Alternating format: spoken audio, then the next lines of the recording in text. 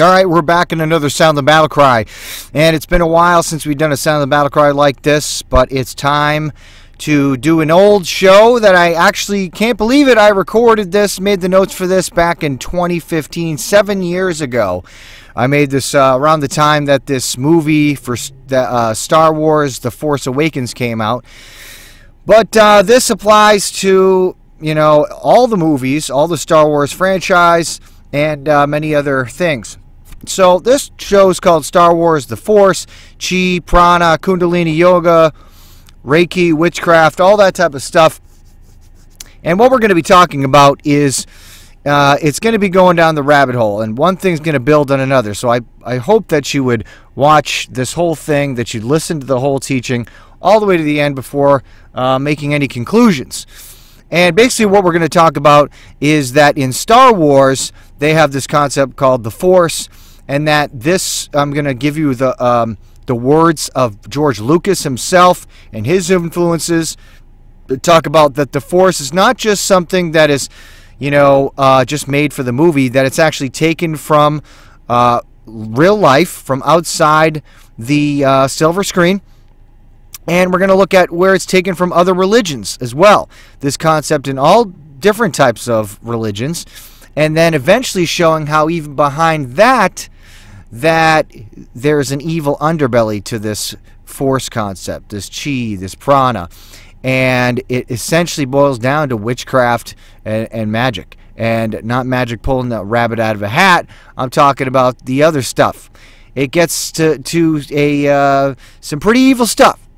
And so, you know, if you think that all sounds crazy, great. But the reality is I'm going to document it for you throughout this whole teaching. I'm going to show you the sources, where it's taken from. And guess what? It's not taken from some fundamentalist Christian. This is taken from people, like I said, from the George Lucas, from Star Wars, from other religions, from even witches themselves, explaining to you what this stuff is. And why am I doing this? Well, because this concept of the Force is taught in these Star Wars movies, and it's sort of, you know, it pushes this idea into especially impressionable young kids' brains, and it gives them it sparks a desire to tap into things like this.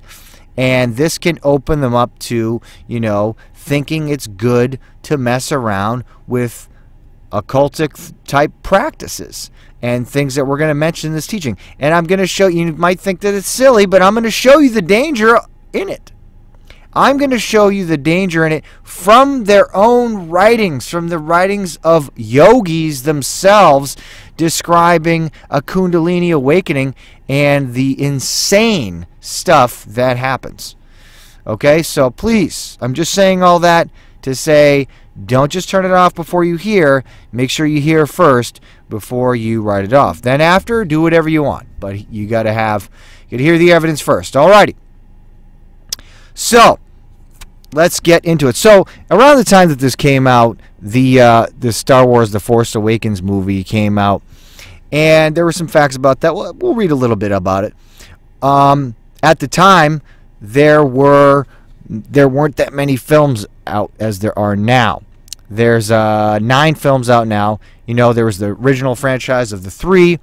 Then the other 3 prequels came out. Then Star Wars The Force Awakens came out, started, you know, the other 3 that came out. At this time, they said all 6 films were nominated for or won Academy Awards and were commercial successes with a combined box office revenue of $4.38 billion, making Star Wars the 5th highest grossing film series. It holds the Guinness World Record for the most successful film merchandising franchise and was valued at 19.51 billion pounds in 2012. Approximately $30 billion. All right, so whatever. We'll move on from there. So, you know, and there was some controversy about, you know, in 2012, Disney bought Lucasfilms. George Lucas sold it off. And a lot of people say, you know, Disney went woke and went broke and totally ruined the franchise. But whatever. It doesn't matter. The point is that it has been extremely popular, extremely influential in the culture, not only of the United States, but the entire world. It has, and this whole concept of the Force has been introduced to everyone, a huge portion of the population all around the world. So it's had a very, very big impact. Okay, so it set, box office world record, huge opening, made a lot of money, all that stuff. We'll just skip past that. Let's get into the Force, okay? Let's talk about this concept of the Force. So, let's get into it. The Force is a binding metaphysical and ubiquitous power in the fictional universe of the Star Wars galaxy created by George Lucas, introduced in the original Star Wars film, which came out in 1977. It is integral to all subsequent incarnations of Star Wars, including the expanded universe of comic books, novels, and video games. Within the franchise, it is the object of the Jedi and Sith monastic orders. The line, "May the Force be with you," which has been said by at least one character in each of the Star Wars movies, has become part of the pop culture vernacular and has even achieved cult status among fans. It's a pretty funny article there, the way they word that. But anyways, it's true. That phrase, "May the Force be with you," a lot of people, most people have heard that. But that's the point, though, is that, Star Wars introduced this concept, "May the Force be with you," and a lot of people joke around. But again, you're going to see how this is taken from religious concepts and religions and practices in real life. Lucas, now let's look at George Lucas himself, okay? We want to start with George Lucas, the creator of Star Wars himself, and see where did he come up with this concept of the Force. Let's let him tell us. Well, Lucas has attributed the origins of the Force to a 1963 abstract film by Arthur Lipset, which sampled from many sources. Okay, so he took it from an Arthur Lipset film, and in order to get an understanding of where this is coming from, let's learn a little bit about Arthur Lipset. Arthur Lipset was an avant-garde filmmaker. He was revered by George Lucas and Stanley Kubrick. He may be long forgotten, but without him, Star Wars wouldn't exist. There was a film he made called 21-87. 2187 has a profound influence on director George Lucas and sound designer/editor Walter Murch. Lucas's aesthetic and style was strongly influenced by it for the Star Wars films and a number of other works, including American Graffiti and his pure cinema short films 6/18/67, 142/08. Look at Life. His short film Electronic Labyrinth, THX 1138 4EB, which I believe they took that Misfits took the lyrics for that song from there. We are 138. Took it from that movie, THX 1138. And the feature it inspired, THX 1138. Lucas never met Arthur Lipset, who committed suicide in 1986, but tributes to 2187 appear in Electronic Labyrinth, THX 1138, which is dated as taking place on 5/14/2187. And throughout Star Wars, the phrase "the Force" itself is said to have been inspired by the short film. And in Star Wars Episode 4, A New Hope, Princess Leia's prison cell on the Death Star is numbered 2187, a reference to the film by Arthur Lipset. Lucas has said that, by the way, just a quick little side note, one thing that this proves is, in this movie, that was the first Star Wars film that came out, right? Episode 4, New Hope. Princess Leia's prison cell on the Death Star is numbered 2187. Now, we know that was intentionally put in there as a tribute to Arthur Lipset's film. Well, one thing that this shows you is that, they don't put things in films by accident, okay? Everything that you see in films, especially in the background, the set, the decorations, the decorations, how everything is set up in the background, everything is placed, everything that's written, how everything is in the background is put there intentionally. There's nothing there by accident.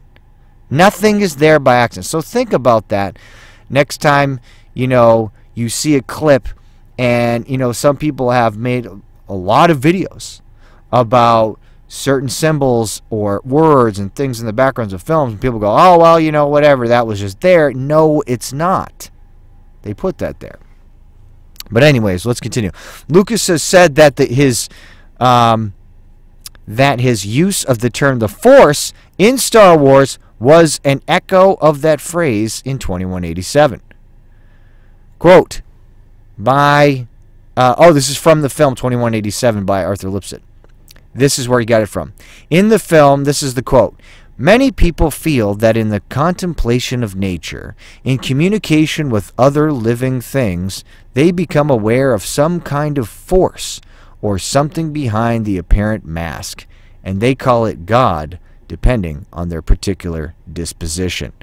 Okay? So George Lucas took that, and he, came up with this concept of the Force, and he put it into Star Wars. Now, here's the thing. It wasn't just that, okay, he took that and then that's how he came up with the whole thing. No, that's not where he got the whole thing.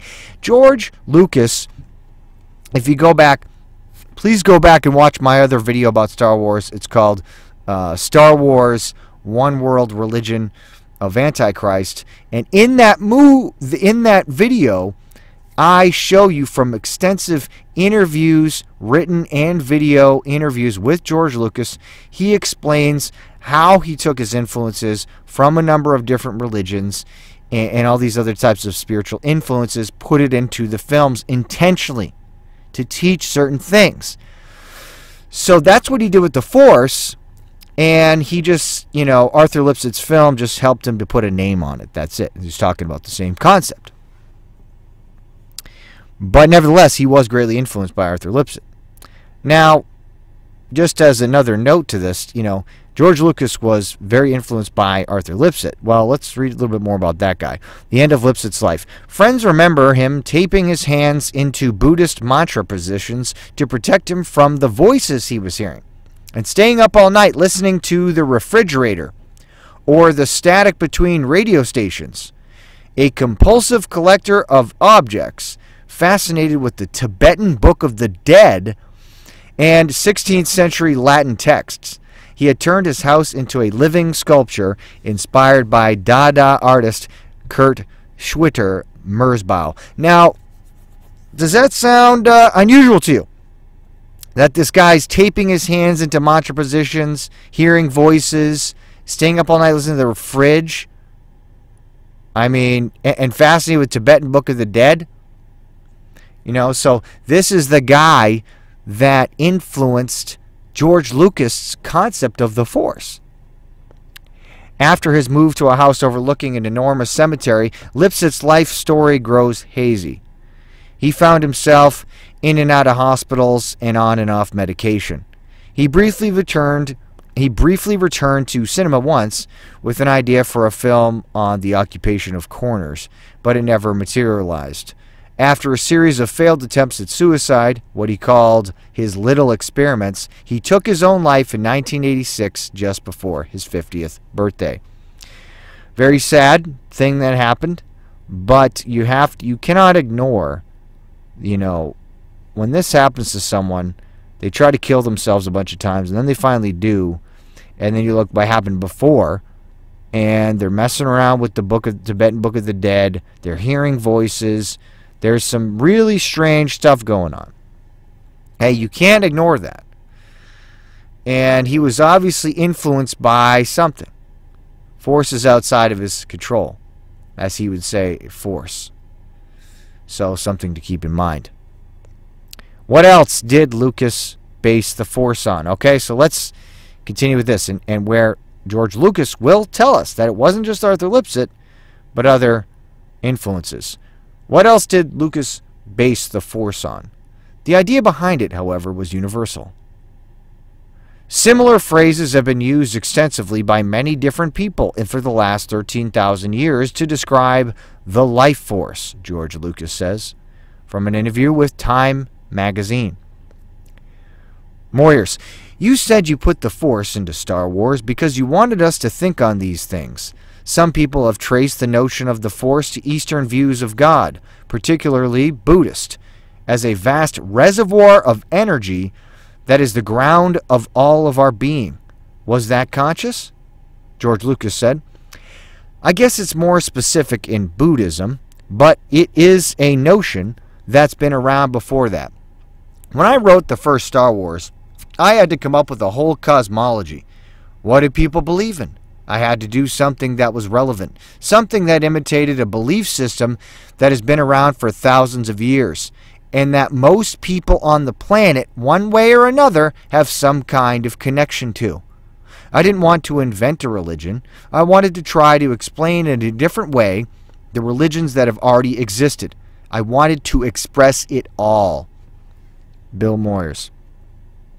The psychologist Jonathan Young says that whether we say I'm trusting my inner voice or use more traditional language, I'm trusting the Holy Spirit, as we do in the Christian tradition. Okay, I got to stop there before we move on. That is, first of all, that's blasphemy.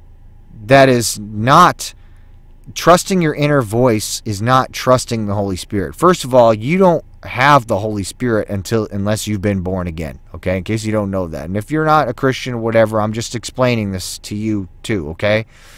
No one is born with the Holy Spirit in them. That's not what happens. Everyone is actually dead in sin, spiritually dead in sin. And, Jesus talks about this thing in John chapter 3, except a man be born again, he cannot see the kingdom of God. He said, you must be born again. And what that means is you are made spiritually alive. You are supernaturally transformed into a new person. And when that happens, the Holy Spirit comes to live inside you. You are the temple of God. Now, that is only if you've been born again. Not everyone has that. So if you say, well, I'm trusting my inner voice, and then say, well, he's saying the same thing as someone who's saying, I'm trusting the Holy Spirit. No, it's not the same thing. It's not the same thing at all. And so it's important to make that distinction. And then, okay, so Morris goes on to say, somehow we're acknowledging that we're not alone in the universe. Is this what Ben Kenobi urges upon Luke Skywalker when he says, trust your feelings? Pay attention to that for a second. George Lucas says, ultimately the Force is the larger mystery of the universe, and to trust your feelings is your way into that. Okay? I'm going to read a little bit more. I'm going to read to the end before we talk about that, but that trust your feelings thing is a big thing. But he said trusting your feelings is the way into the Force. Moyer says, in authentic religion, doesn't it take Kierkegaard's leap of faith? George Lucas, yes, definitely. You'll notice Luke uses that quite a bit throughout the film. Not to rely on pure logic, not to rely on the computers, but to rely on faith. That is what use the Force is, a leap of faith. There are mysteries and powers larger than we are, and you have to trust your feelings in order to access them. Okay, so he says this multiple times, okay? He reiterates, he says, you got to trust your feelings. He says it twice, okay? He says, and the Force is a larger mystery of the universe. To trust your feelings is your way into that. And then he says there's mysteries and powers larger than we are. You have to trust your feelings in order to access them. Okay? So 2 times he says trusting your feelings is your way into that and your way to access the Force. Now, what's the big deal about this? Why is that a problem? Well, trusting your feelings is a big problem. That is something that is going to mess you up. Okay? Trusting your feelings is not the way to ascertain truth. That is not how you determine truth and the way that you should go in your path. that will lead you in a very, very bad direction. You know, the Bible says there is a way that seemeth right unto a man, but the end thereof are the ways of death. And it's similar to this, you know, the saying that people have of the road to hell is paved with good intentions. Just because you trust your feeling, if something feels good or it seems right, doesn't mean it is. And, you know, you trust your feelings, so feelings can change. Feelings can change every day. Feelings can change multiple times within one day. So, your emotions can change depending on your circumstances. It is very dangerous to trust your emotions. That's not something objective that's going to guide you in the right direction. It has to be something else, something outside you that, like I said, is an objective standard for truth and morality. Otherwise, you're going to be completely led astray and no clue what truth even is, what direction to go in. You know, trusting your feelings isn't the way to go. And so, you know, the Bible says that the scriptures, the Word of God, is a lamp to our feet and a light to our path. So you're not going to know which way to walk, which direction to go, unless you have that light. It's going to light the way, the path. It's not going to be trusting your feelings.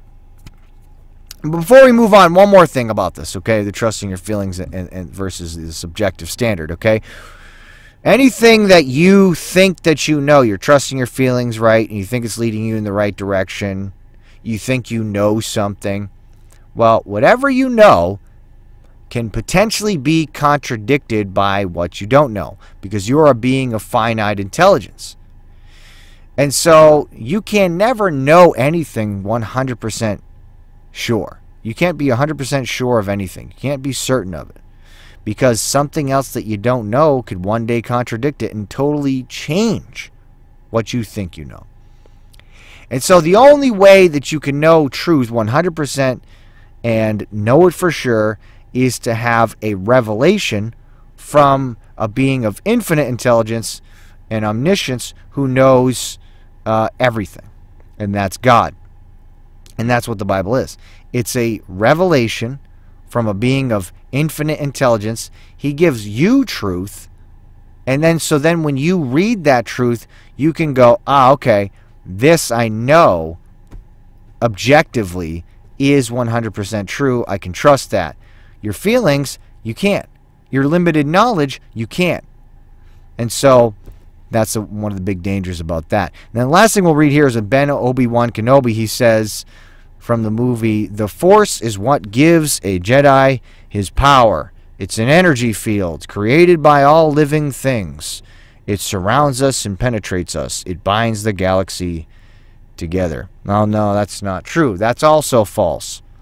Jesus Christ binds the universe together. He upholds everything by the word of his power. By him all things consist.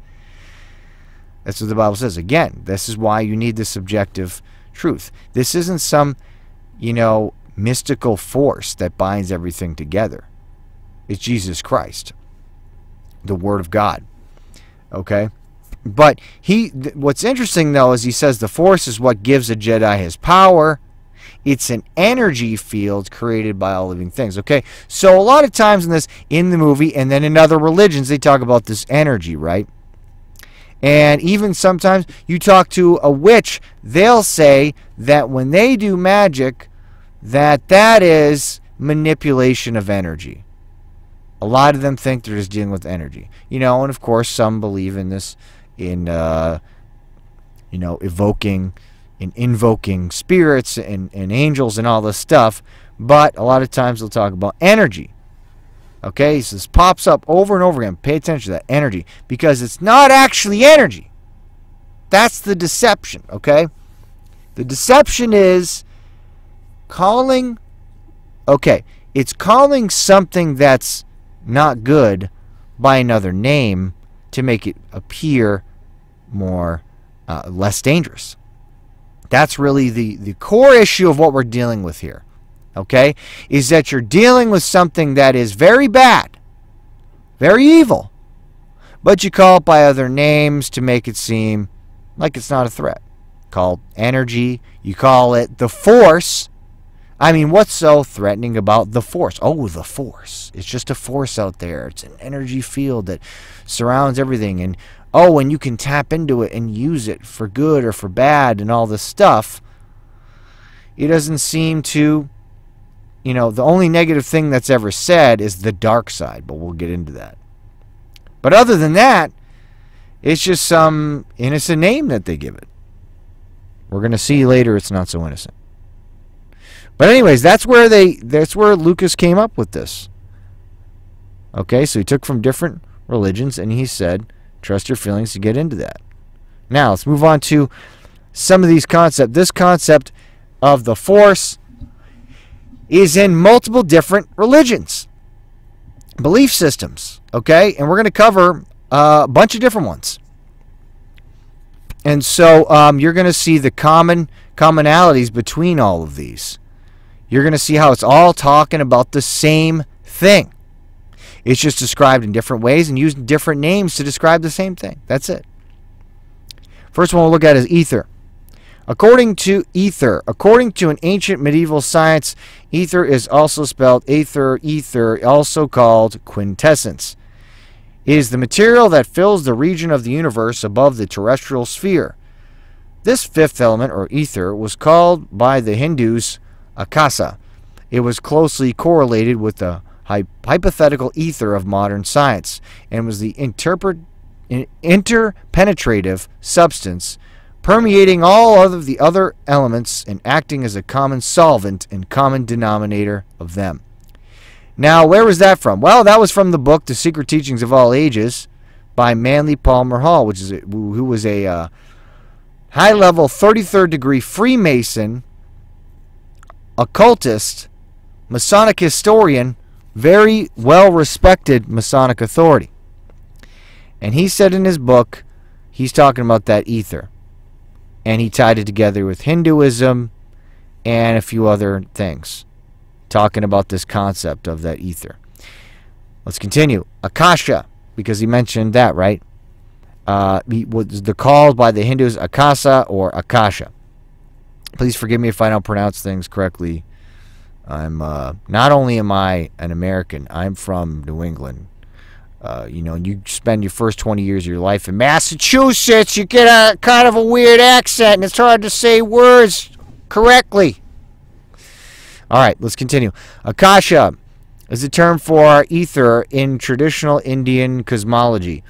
The term has also been adopted in Western occultism and spiritualism in the late 19th century. In Vedantic Hinduism, Akasha means the basis and essence of all things in the material world. The first material element created from the astral world, Akasha or ether, and then they say, earth, water, fire, air. But they include that. That's what they call the fifth element. And remember, there was a movie called what? The Fifth Element. That's what they're talking about. Same thing. And they had that in Captain America, Captain Planet. They'd go Earth, Wind, Fire, Water, and then the other dude would come in, and they made him look Indian. He'd go Heart. And that was the fifth element. Okay? Same thing. Which, by the way, that was like bankrolled by Ted Turner, the one guy who wants to kill a lot of people. Population reduction. He funded the what's it called? Captain Planet, pretty sure. But he was a reporter ran up to him and he's like, you were advocating one child policy like China, blah blah. And he said, yeah, that's right. One child policy for the next 100 years, forcing parents to only be allowed to have one child. And he didn't even like avoid the question. He's like, yeah, that's what I believe. But anyways, okay, so we already talked about that. Fifth element. It is one of the Pancha Mahabhuta, or five elements. In its main characteristic is Shabda, sound. We don't need to get all the details of all this. Point is, this concept of Akasha, that's like the ether in Indian cosmology. Okay, the Nyaya and the Vaisheshika schools of Hindu philosophy state that Akasha, or ether, is the fifth physical substance, which is the substratum of the quality of sound. It is the one eternal, all-pervading physical substance which is imperceptible. Okay, so that's that concept, and that's in Hinduism. Okay, so ether, Akasha, we got that. Let's move on to the next one. Vril. Some people might have heard of this before. If you've done any study about Hitler and World War II, the Nazis, all that stuff, then you probably came across this stuff. But I'm going to give you some specifics. Maybe you haven't read before. Maybe you have. Let's see. Vril. The Coming Race is an 1871 novel by Edward Bulwer Lytton. If you don't know about that guy, go look him up. Very interesting. Anyways, Edward Bulwer Lytton reprinted as Vril, The Power of the Coming Race. Among its readers have been those who have believed that its account of a superior subterranean master race in the energy form called Vril is accurate, to the extent that some theosophists, notably Helena Blavatsky, William Scott Elliott, and Rudolf Steiner, accepted the book as being, at least in part, based on occult truth. Yes. Okay, so H.P. Blavatsky and Rudolf Steiner were most certainly occultists. And they said, at least in part, this book, The Coming Race by Edward Bulwer Lytton, was based on the occult. And it absolutely was. Oh, man, I just remembered. I had read something recently about this. And I got to look it up again, but it was about this guy Edward Bulwer Lytton, and it proved some insane stuff about this guy. He definitely had the knowledge of the occult, and he basically was trying to, he was explaining things in a way that wasn't as straightforward as just coming out and saying it. But anyways, the Order of the Golden Dawn also spoke of the Vril Force. You don't know who about the Golden Dawn, who they were. That was the secret society. Aleister Crowley was a part of them. Other people, actually even friends of C.S. Lewis were a part of the Golden Dawn. In case you didn't know that, we could do another show on that. Look up C.S. Lewis' friends, the Inklings. You'll find out. Let's continue. Hitler was also a member of another esoteric secret society, the Luminous Lodge, or Vril Society. Vril was the name given by the English writer Lord Bulwer Lytton to the force which he claimed awakens people to their true power and potential to become supermen. Which, by the way, that's where that concept comes from, Superman.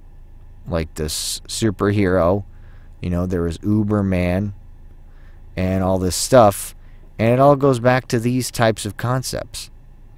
Now, it's kind of funny because a lot of old superhero comics, they would have the American superheroes fighting Nazis and stuff like that. But what's funny about that is we, in Operation Paperclip, brought Nazi scientists over to our country and helped use them to help form NASA and the CIA. So, kind of funny. But anyways, let's continue. Plot summary. The novel centers on a young, independently wealthy traveler who accidentally finds his way into a subterranean world occupied by beings who seem to resemble angels and call themselves Vrilya. Weird name. The hero soon discovers that the Vrilya are descendants of an antediluvian civilization, pre-flood, who live in networks of subterranean caverns linked by tunnels. Sounds like giants. It is a technologically supported utopia, chief among their tools being the all-permeating fluid called Vril, a latent source of energy that is spiritually elevated hosts are able to master through training of their will. What does that sound like? The Force, Jedis.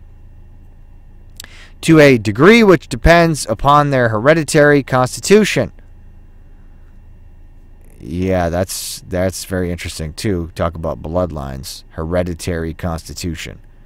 Because in witchcraft, there's a difference between an independent practitioner, and a generational witch. Bloodlines. To a degree which depends on the hereditary constitution, giving them access to an extraordinary force that can be controlled at will. The powers of the will include the ability to heal, change, and destroy beings and things. The destructive powers in particular are awesomely powerful, allowing a few young Vrilya children to wipe out entire cities if necessary. It is also suggested that the Vrilya are fully telepathic. So remember, this is all from this novel that Edward Bulwer Lytton wrote. The narrator, this sounds like he's writing about Jedi, right? Sounds just like these are Jedi warriors. And they're called Vrilya. The opposite of Vril, no. Alright, that was a dad joke. The narrator states that in time, the Vrilya will run out of habitable spaces underground and start claiming the surface of the earth, destroying mankind in the process if necessary. Vril. Okay, so the concept of Vril in the novel. We'll read that and then we'll move on to the next section. The uses of Vril in the novel amongst the Vrilya vary from destruction to healing. According to Z, the daughter of the narrator's host, Vril can be changed into the mightiest agency over all types of matter, both animate and inanimate. It can destroy like lightning or replenish life, heal or cure. It is used to rend ways through solid matter. Its light is said to be steadier, softer, and healthier than that from any flammable material. It can also be used as a power source for animating mechanisms. Vril can be harnessed by the use of the Vril staff or mental concentration. Okay, and last is a Vril staff. That's funny. I was just about to ask, well, what is the Vril staff? I have it in the notes. A Vril staff is an object in the shape of a wand or staff, which is used as a channel for Vril. The narrator describes it as hollow with stops, keys, or springs in which Vril can be altered, modified, or directed to either destroy or heal. The staff is about the size of a walking stick but can be lengthened or shortened according to the user's preferences. The appearance and function of the Vril staff differs according to gender, age, blah, blah, blah. Some staves are more potent for destruction, for healing. The staves for children says to be much simpler than the stave, blah, blah, blah, blah. Who cares? All right, that's from the novel. Before we move on to the next section. All right, so Vril. Very interesting, isn't it? That is from that novel. And like I said, this concept of this Vril energy. Let's go back there to Hitler. What did it say about Hitler? He was in another, they talk about the Thule Society and all this stuff, right? But there's the Luminous Lodge or Vril Society Hitler was a member of. And why were they part of this Vril Society? And then this dude, Bulwer Lytton, wrote this novel talking about Vril. Don't you think that's strange? Why are they making a secret society with the name of a force taken from a novel? And they took that stuff very seriously. I don't know if you've ever studied the Nazis and the occult. They took this stuff very seriously. The Black Flame and all that stuff, Wewelsburg Castle, Himmler, all that stuff. You look all that stuff up, you know what happened there. They were doing all very evil stuff. And it doesn't matter if you don't believe in it. They believed in it very, very much. So, let's continue. Next, Ki, Chi, Prana. All about, this is all, yeah, and before we move on, actually, yeah. So we got Ether, Akasha, Vril. What is this? All the Force. Same thing as the Force. Next is Ki, Chi, Prana. Again, more stuff describing just like the Force. All right, Ki. In traditional Chinese culture, Ki or Chi, about the sound, blah, blah, blah, is an active principle forming part of any living thing. Ki literally translates as breath, air, gas, figuratively as material energy, life force, or energy flow. You're going to see that over and over again. Life force and energy. Qi is the central underlying principle in traditional Chinese medicine and martial arts. Exactly. And that's the thing. It does. You talk about this, this Qi or this Qi in a lot of these martial arts that are Chinese. And like you said, medicine, and that's why it's dangerous to get involved with some of that stuff. I believe there's nothing wrong with using herbs and those types of things, but when you have these things that talk about energy, anything that talks about energy, Qi, Qi, all this stuff, you don't want to mess with any of that. And I'll show you why.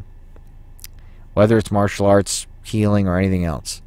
Concepts similar to Qi can be found in many cultures. For example, Prana in the Hindu religion, Qi in the Igbo religion, Pneuma in ancient Greece, Mana in Hawaiian culture, Lung in Tibetan Buddhism, Ruah in Hebrew culture, and they're this is kind of loose using the word talking about spirit, right?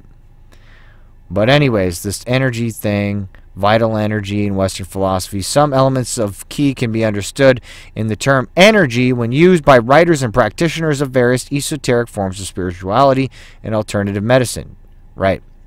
Elements of the Qi concept can also be found in Western popular culture, for example, the Force in Star Wars.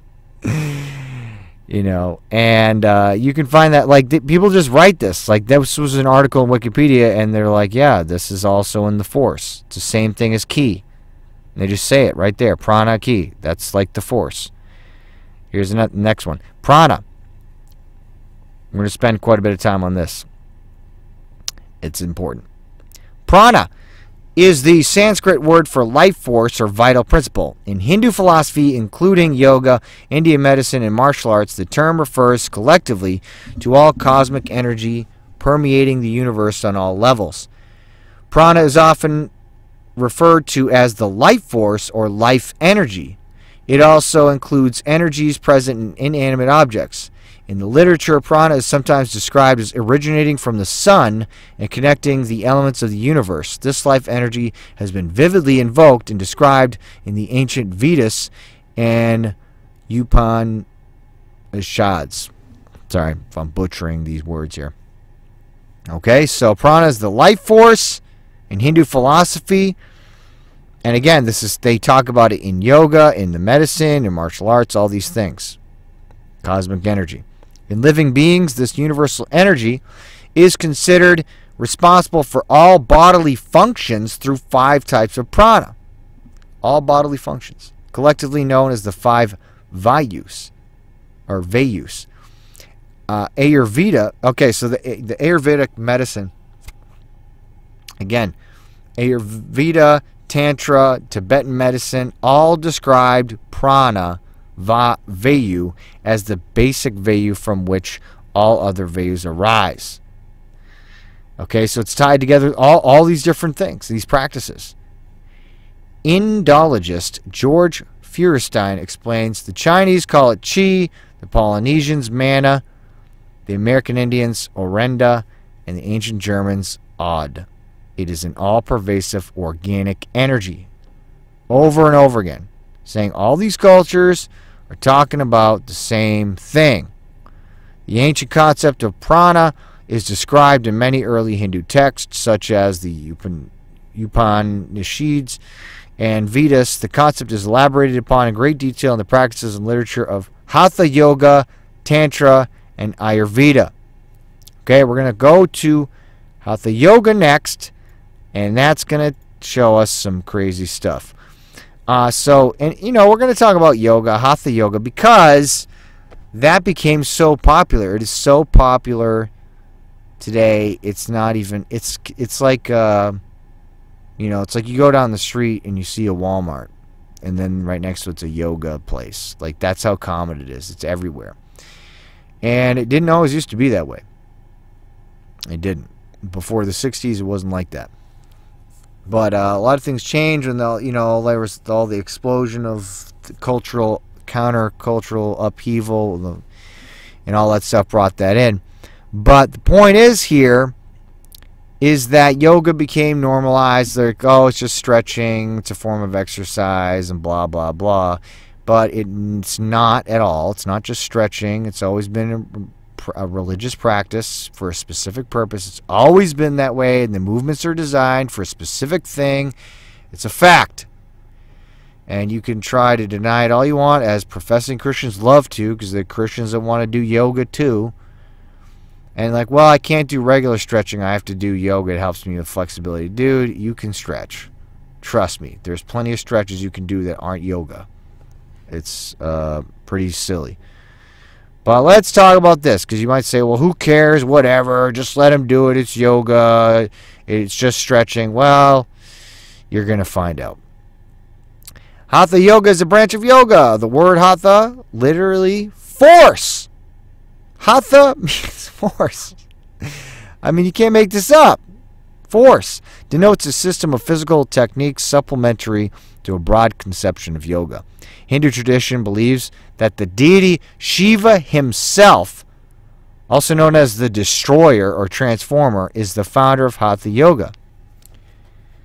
For some reason, his statue also loves hanging outside the CERN facility where they smash particles together. I don't know why they put that out there. And he's called the Destroyer. It's kind of weird.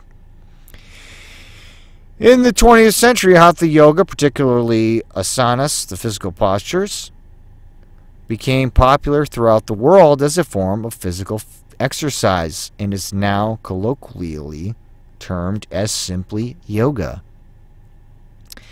Oh, it's not Hatha yoga. It's just yoga. It's just yoga, guys. Hatha yoga consists of 8 limbs focused on attaining samadhi. Okay, now let's take a look at this. Because these postures were designed for a specific thing.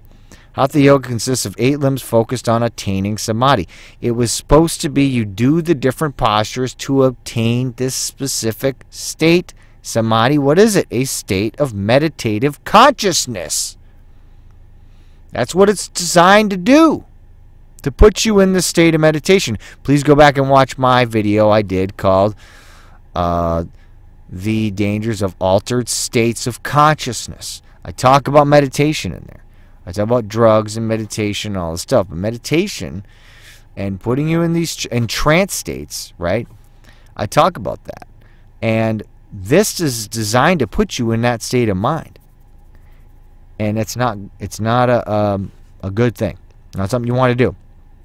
But anyways, samadhi, a state of meditative consciousness. It's a meditative absorption of or trance. It even says right here it's a trance attained by the practice of dhyana. In samadhi, the mind becomes still. It is a state of being totally aware of the present moment, a one-pointedness of mind. In this scheme, the 6 limbs of Hatha yoga are defined as asana, pranayama, pratyahara. Okay, I'm not going to read all that. It includes disciplines, postures, purification procedures, gestures, breathing, meditation. The Hatha yoga predominantly practiced in the West consists mostly of asanas, or the postures, understood as physical exercises. It is also recognized as stress-reducing practice. Yeah, they might say, well, they only do the postures. Well, they do the postures, they do the breathing, and quite a few people are in there doing the postures, doing the breathing, and they're emptying their mind. They're entering into meditative states, passive states. Like I said, please go back and watch the video I did on altered states of consciousness. You'll understand why you don't want to be doing that. I'm not being an alarmist. I'm not fear-mongering. It's just a fact. Go look at it. All right, let's continue. Pranayama. The word pranayama derives from the Sanskrit words prana, or I don't know if it's prana, because of this line here. Prana and ayama is translating as life force. Okay, life force, like the force, and expansion, respectively. It is a common term for various techniques for accumulating, expanding, and working with prana. Okay, so pranayama is a common term for various techniques for accumulating, expanding, and working with prana. In yoga, pranayama is practice of specific and often intricate breathing techniques. Many pranayama techniques are designed to cleanse the energetic channels called nadis. allowing for greater movement of prana. So they want you to do specific breathing techniques to move the prana around in your body, the energy, the force. Other techniques may be utilized to arrest the breath for samadhi or to bring awareness of specific areas in practitioner's subtle or physical body. It can be used to generate inner heat. And in Ayurveda and therapeutic yoga, pranayama may also be utilized for any number of tasks, including to affect mood and aid in digestion. So all kinds of stuff they say it does. And physical illness, recover physical illness and all this stuff, okay? And, you know, let's finish this section. The Hatha Pradipika was composed of Svat Marama in the 15th century as a compilation of the earlier Hatha Yoga texts. It includes information about Shatkarma, which is the purification, asana, pranayama, chakras, kundalini, bandhas, kriyas, shakti, which is sacred force, nadis, channels, mudras, which are symbolic gestures, all that stuff. And you hear a lot, you know, what's interesting is that we hear a lot of these things now in modern day society, especially New Agers, obviously, they talk about that stuff. We talk about, but now, like I said, before the 60s in America, this stuff was not common. We weren't running around talking about chakras and kundalini and yoga and all this other stuff. It just didn't happen. Nobody knew what that stuff was. You know, maybe some people did, but not a lot. And there was just a massive transformation. So, anyways, the point is, it's here. So, that's more about that prana and yoga. And again, the reason I'm talking about this is this is a very, much more, this section is much more detailed talking about the prana and Hinduism because, you know, this is where it really comes from. The most detailed explanation we have of, you know, getting to the dangers of messing around with this force. Okay, whatever this force is, whether you talk about the chi, the ki, and all this, the vril, and all this stuff, when there's a lot of writing out there about the prana and things that happen in Hinduism and with yoga, Kundalini yoga. We're going to read about that in a second. And the chakras, there's a lot written about that out there. And so that gives us a little bit more insight as to this concept of the force and the danger, which we're going to be seeing.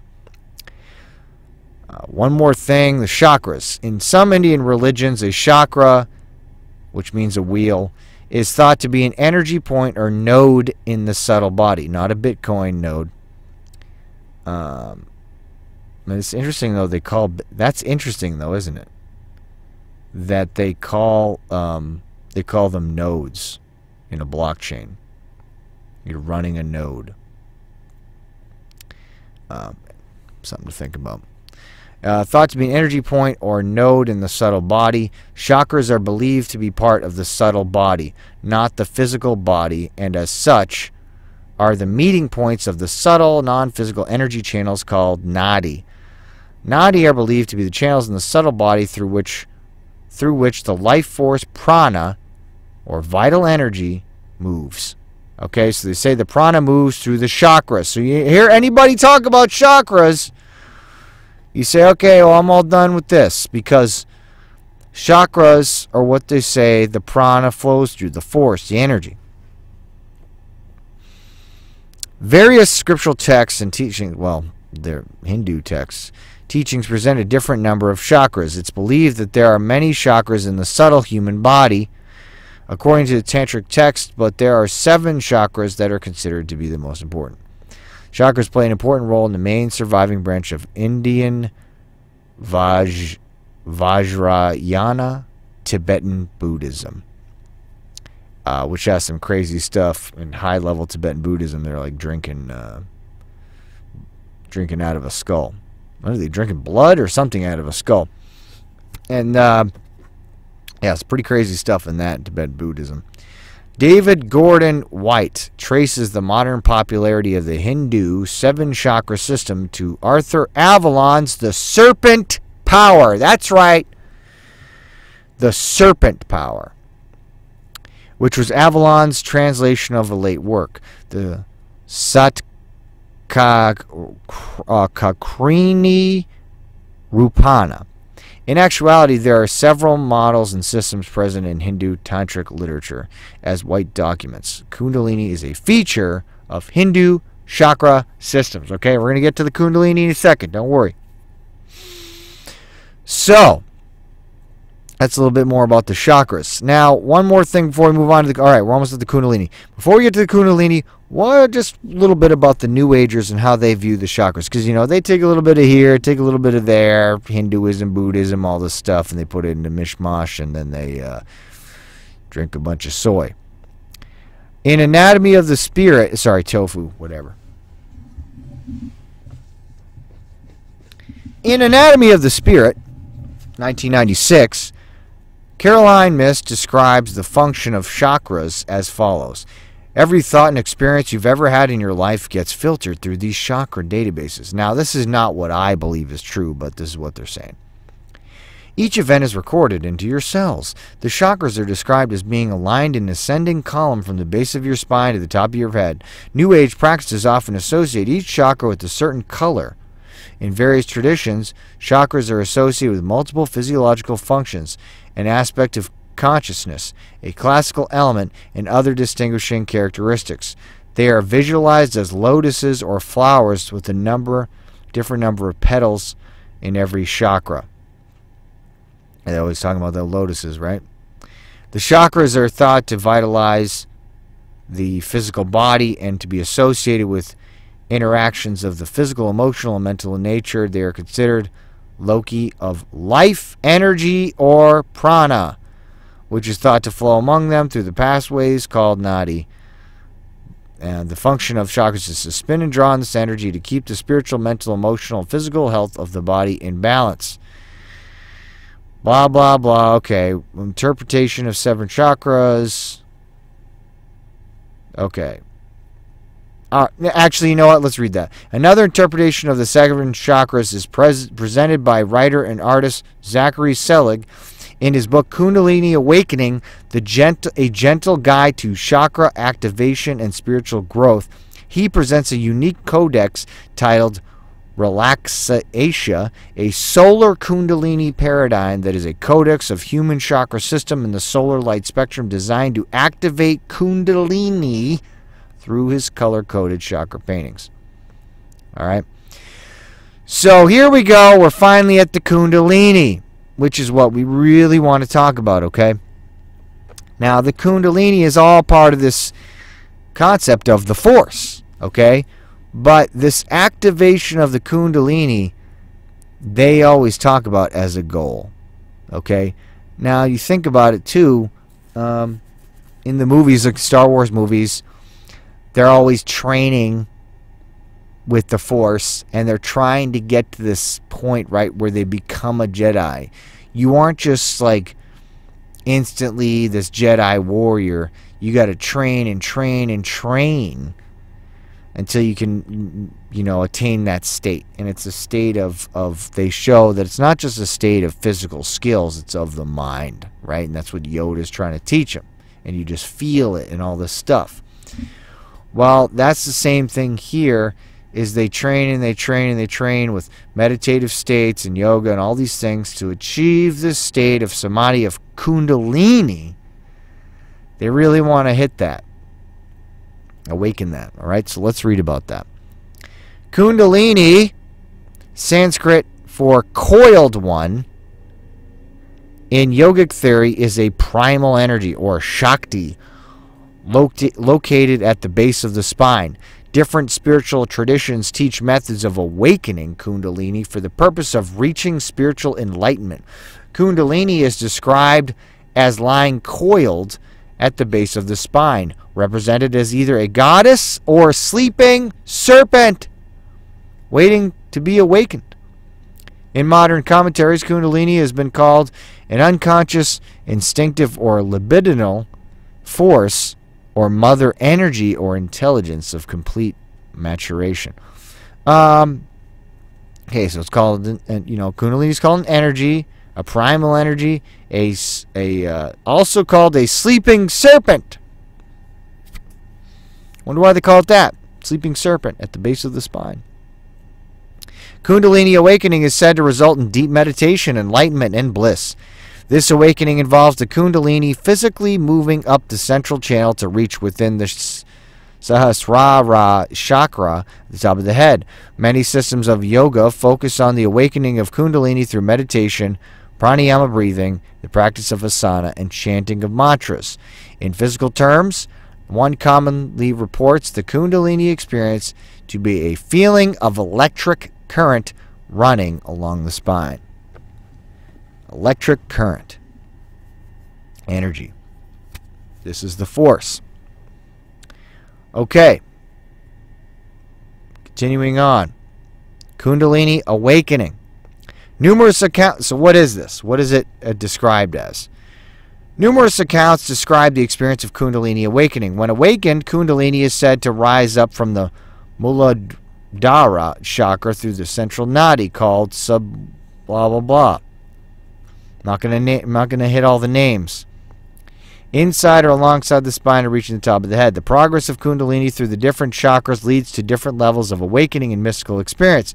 Until Kundalini finally reaches the top of the head, the crown chakra produces an extremely profound mystical experience, and that's what they're trying to achieve. Okay? Physical effects are believed to be a sign of Kundalini awakening by some, but described as unwanted side effects, pointing to a problem rather than progress by others. The following are either common signs of an awakened Kundalini or symptoms of a problem associated with an awakening Kundalini, commonly referred to as Kundalini syndrome. So, these problems associated with Kundalini awakenings happen so often that they came up with a name for it, and they call it Kundalini syndrome. Now, what are these common signs of an awakened Kundalini? I'm going to read these. I want you to listen to them, and I want you to think for a second about if this sounds good or not. Here's the signs of a Kundalini awakening. Involuntary jerks, tremors, shaking, itching, tingling, and crawling sensations, especially in the arms and legs. Energy rushes or feelings of electricity circulating through the body. Intense heat, sweating, or cold, especially as energy is experienced passing through the chakras. Spontaneous pranayama, asanas, mudras, and bandhas. Visions or sounds at times associated with a particular chakra. Diminished or conversely... I'm not going to read that. Some sensual stuff. Emotional upheavals or surfacing of unwanted and repressed feelings. Certain repressed emotions. Headache, migraine, pressure inside the skull. Increased blood pressure, irregular heartbeat. Emotional numbness. Antisocial tendencies. Mood swings with periods of depression or mania. Pains in different areas of the body, especially back and neck. Sensitivity to light, sound, and touch. Trance-like and altered states of consciousness. Disrupted sleep pattern. Periods of insomnia or oversleeping. Loss of appetite or overeating. Bliss, feelings of infinite love and universal connectivity. Transcendent awareness. Now, you know which one is the only one that they ever mention? The last one. That's it. People say, oh, I had this Kundalini awakening. I had this mystical experience. And it's always like, oh, I felt infinite love. I felt connected to everyone. I was transcendent aware. I was aware of everything. We're all one. We're just all one, and we're all connected by the energy. Right? That's all you hear. But with the Kundalini awakening, you don't hear them talking about all this other crazy stuff. Now, what's interesting about this show isn't really about this subject, but when it comes to the Kundalini awakening, I want you to see go back to number 1. It says signs of a Kundalini awakening. are involuntary jerks, tremors, shaking, itching, tingling, crawling sensations, especially in the arms and legs. Now, to me, this sounds awfully familiar. And what it looks like is a Benny Hinn crusade. Maybe a charismatic Pentecostal church where they're doing what? Involuntary jerks, tremors, shaking on the ground, shaking in the pews, falling on the ground. That's right. Sounds exactly like Kundalini. Now, why do you think there's so many similarities between the Kundalini awakening and charismatic Pentecostal experiences? You should think about that. Let's continue. Sir John Woodruff, pen name Arthur Avalon, was one of the first to bring the notion of Kundalini to the West. As High Court judge in Calcutta, he became interested in Shaktism and Hindu Tantra. His translation of and commentary on two key texts was published as The Serpent Power. Woodruff rendered Kundalini as serpent power for lack of a better term in the English language, but Kundala in Sanskrit means coiled. Western awareness of the idea of Kundalini was strengthened by the Theosophical Society and interest by psychiatrist Carl Jung. Well, now, I got something to say about that. Just one paragraph about Carl Jung. Jung's seminar on Kundalini Yoga, by the way, Carl Jung had a seminar on Kundalini Yoga, okay? And Carl Jung's seminar on Kundalini Yoga, presented by the Psychological Club in Zurich, Switzerland in 1932, has been widely regarded as a milestone in the psychological understanding of Eastern thought. Kundalini Yoga presented Jung with a model for the development of higher consciousness, and he interpreted its symbols in terms of the process of individuation.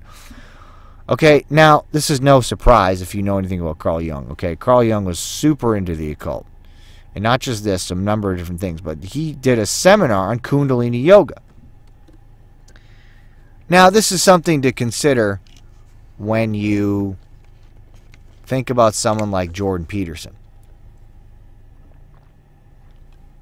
Jordan Peterson had become very popular in the world. You know, he has a lot of good things to say about responsibility. Certain types of things like that. But other things are not so good. Like when he talks about the Bible as if it's a myth. A bunch of legends and stories, and it's not literally true. And he's very sneaky about that. And very, I should say, very evasive in the way that he deals with that when people confront him about it. But anyways, you know, Jordan Peterson has said many times he's very influenced by Carl Jung. Carl Jung was super into the occult. Okay? So, you just got to consider that. Consider the influences.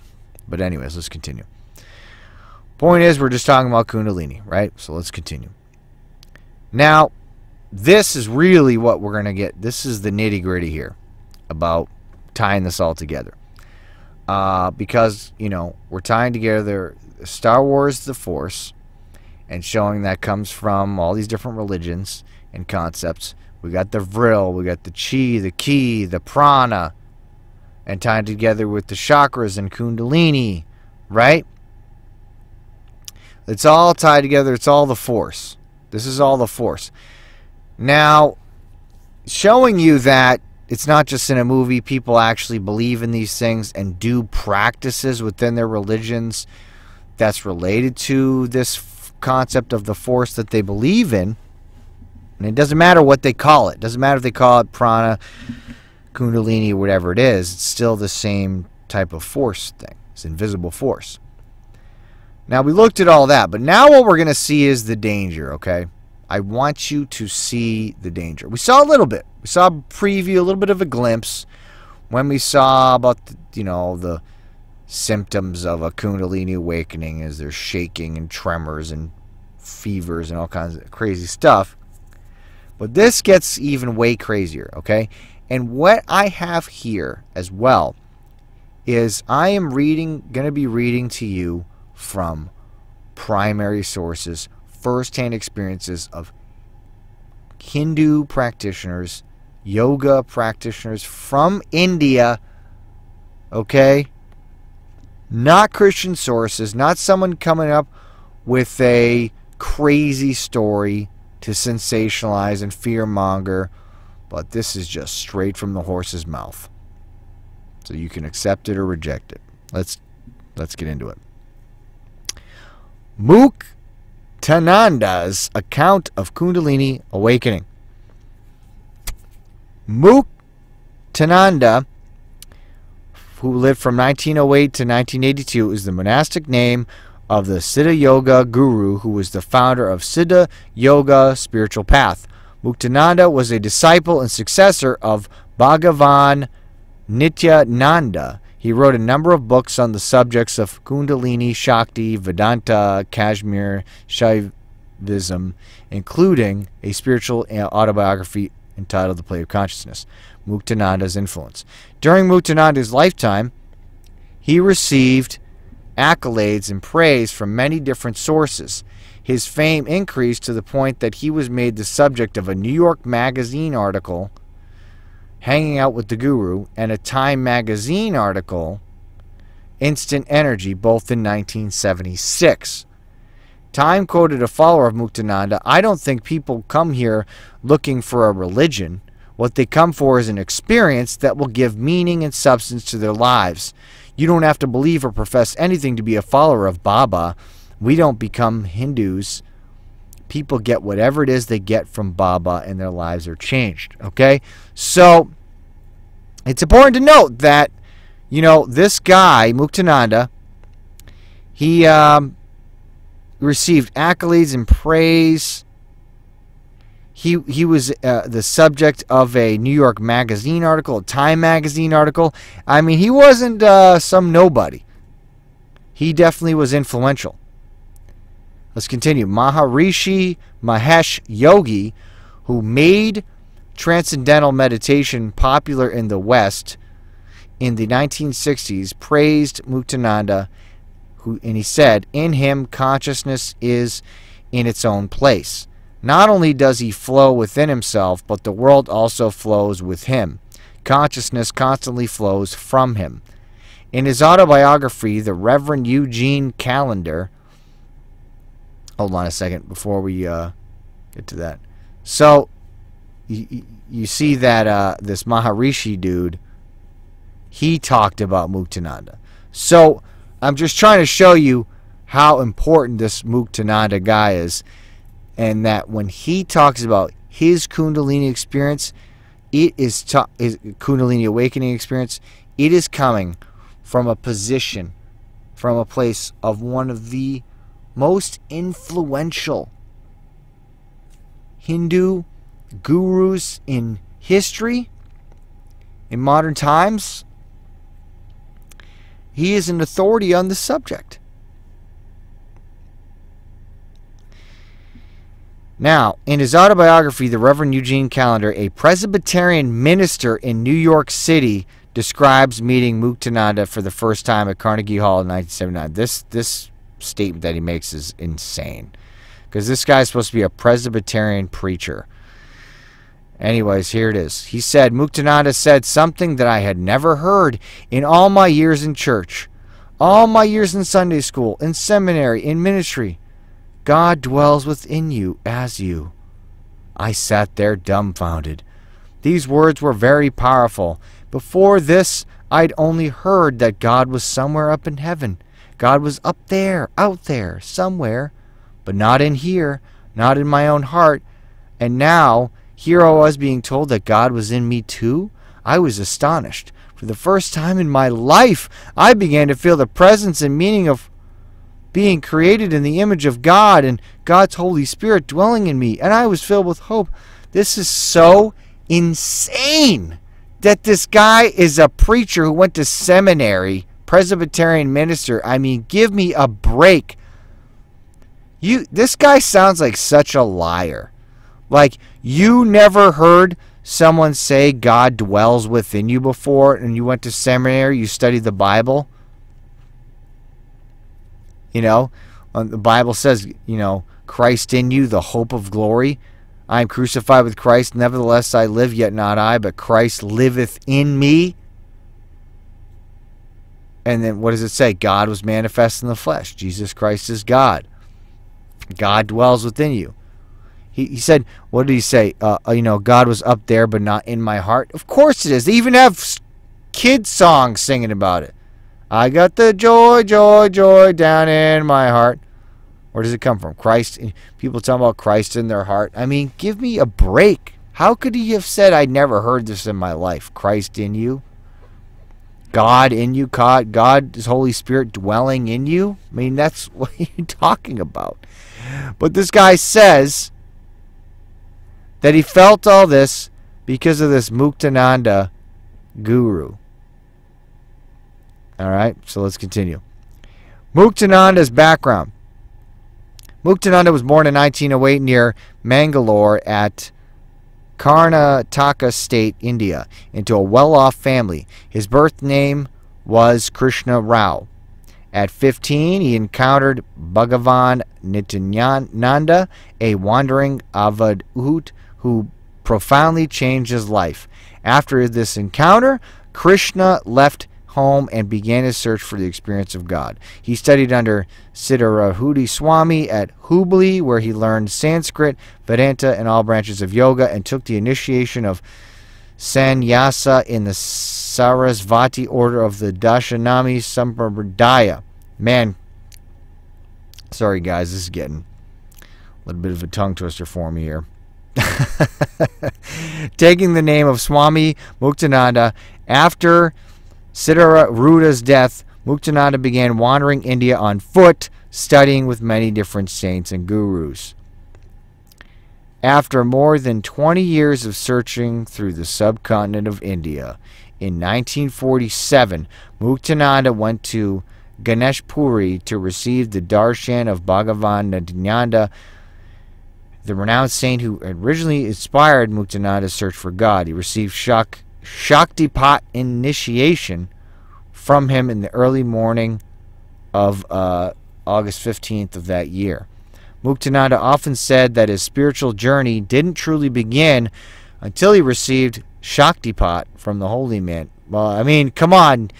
Your life doesn't really begin until you receive the Shaktipat. Sorry, it's just it's just so crazy. You gotta kind of make fun of it sometimes. And I mean, Shaktipat. Listen to that. It's because I'm a dumb American. I know. But anyways, Shaktipat from the holy man Bhagavan Nityananda. According to his description, it was a profound and sublime experience. Okay, great. Now, well, not great, but let's move on. Now, this is where it gets crazy. We're going to read a paragraph from Wikipedia to show how they whitewash what his account of this awakening, and then we're going to read the real account. Let's read Wikipedia's totally unbiased account of Muktananda's experience receiving the Shaktipat. Now, that was, you know, I'm just using sarcasm there, just joking around that it's totally unbiased, because obviously it's so strange how they completely twisted this experience. But here it is. From Wikipedia, they say, August 15th, 1947, Nityananda stood facing me directly. He looked into my eyes again, watching carefully. I saw a ray of light entering me from his pupils. It felt hot like burning fever. Its light was dazzling. It's like that of a high-powered bulb. As that ray emanating from Bhagavan Nityananda's pupils penetrated mine, I was thrilled with amazement, joy, and fear. I was beholding its color and chanting Guru Om. It was a full, unbroken beam of divine radiance. Its color kept changing from molten gold to saffron to a shade deeper than the blue of a shining star. I stood utterly transfixed. He sat down and said in his aphoristic fashion, all mantras, one, each from Om, Om, whatever. Should think, I am Shiva, all this other stuff. Right. But anyways, that's the end. And that's all that happened. So, you read that and you go, okay, whatever, sounds kind of weird, but nothing too crazy. Doesn't sound, dangerous. Doesn't sound that bad, right? Well, that wasn't the full story. So let's read about the full story. And I'm just going to read through this and just going to get through this account that he gives.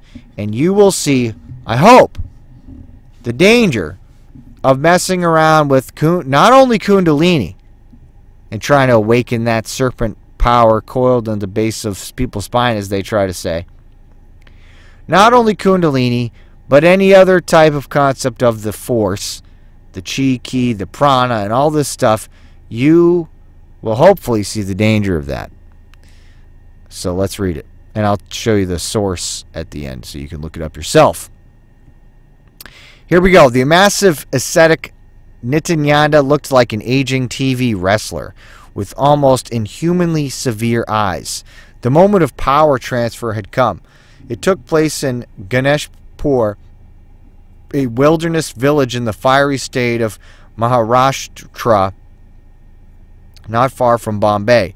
It was the summer of 1947, when much of India still hung between the 20th century and the ancient past. His adept, Muktananda, was about to make a timeless journey, the journey of the power yogi, the Siddha, but it required the catalytic power of the master guru, Nityananda, or Guru Dev, who was God to Muktananda and therefore worthy of worship as the supreme deity. How blasphemous is that? Antichrist. Very bad. But anyways, this voyage of consciousness, prized by the ancients, would split Muktananda into fragments, driving him to the limits of human consciousness. Unless superhumanly motivated, the normal person would give up at the first moment. So vast and haunting would be the terrors of the alien terrain. Perhaps the prize had something to do with this, creating the infinite desperation of the yogi, the momentum of will sufficient to pay any price to go the distance. By innuendo and teaching, he had been prepared for cosmic insanity, or perhaps even hell. Then the subtle transfer of power came. Muktananda would describe the moment. Here we go. This is how Muktananda describes his experience. He says this, Guru Dev, his body close to mine, stood opposite. I opened my eyes and saw Guru Dev gazing directly at me, his eyes merging with mine in the Shambhavi Mudra, a classic posture. My body became numb. I could not shut my eyes. I no longer had the power to open or close them. I watched him very attentively. A ray of light was coming from his pupils and going right inside me. Its touch was searing, red hot, and its brilliance dazzled my eyes like a high-powered bulb. As this ray flowed from Bhagavan Nityananda's eyes into my own, the very hair on my body rose in wonder, awe, ecstasy, and fear. I went on repeating his mantra while watching the colors of this ray. I stood there stunned, watching the brilliant rays passing into me. My body was completely motionless. Then the Guru made one of his characteristic enigmatic sounds, a guttural sound, and bid then prostrate Muktananda to leave his presence. A few days later, that's not the end of it, so keep listening. A few days later, the master finished the sentence with another enigmatic a severe shake of the head, and the order, go. This unleashing of energy began in Suki, a remote village in the same region. And because it gets absolutely insane, the stuff that he says happens. The process of transformation was virtually immediate. Muktananda would hold on to his unquestioning faith in the Guru like rigging as a hurricane blew through his soul, and insanity seemed a hair's breadth away. Muktananda was tapping into the power line. It was a revelation to his untutored mind. The setting was important, a wilderness of fields and nearby jungle, the village out of sight. He had a small kutir, a hut temple where he lived alone. The villagers revered and supported him, and with the social system of India, they would obey him implicitly and tolerate almost any behavior, no matter how bizarre, for such were the signs of one who was touched with divinity. And with cosmic timing, the right divine personage would appear to guide him with the right subtle teaching needed to steer him through the predicament after another. Through one predicament after another. A holy oddity would come, full of pre-knowledge regarding the turmoil within Muktananda. It was all a vast play on a huge stage, and these gurus were characters who transcended the play, privy to all the scripts. True, a word of guidance at times came none too early. Consider. Now, listen to this. Here we go. I asked the old woman to leave and went inside my hut. I was assailed by all sorts of perverse and defiling emotions. My body started to move and went on like this in a confused sort of way. After a time, my breathing changed, becoming disturbed. Sometimes my abdomen would swell with air, after which I would exhale with great force.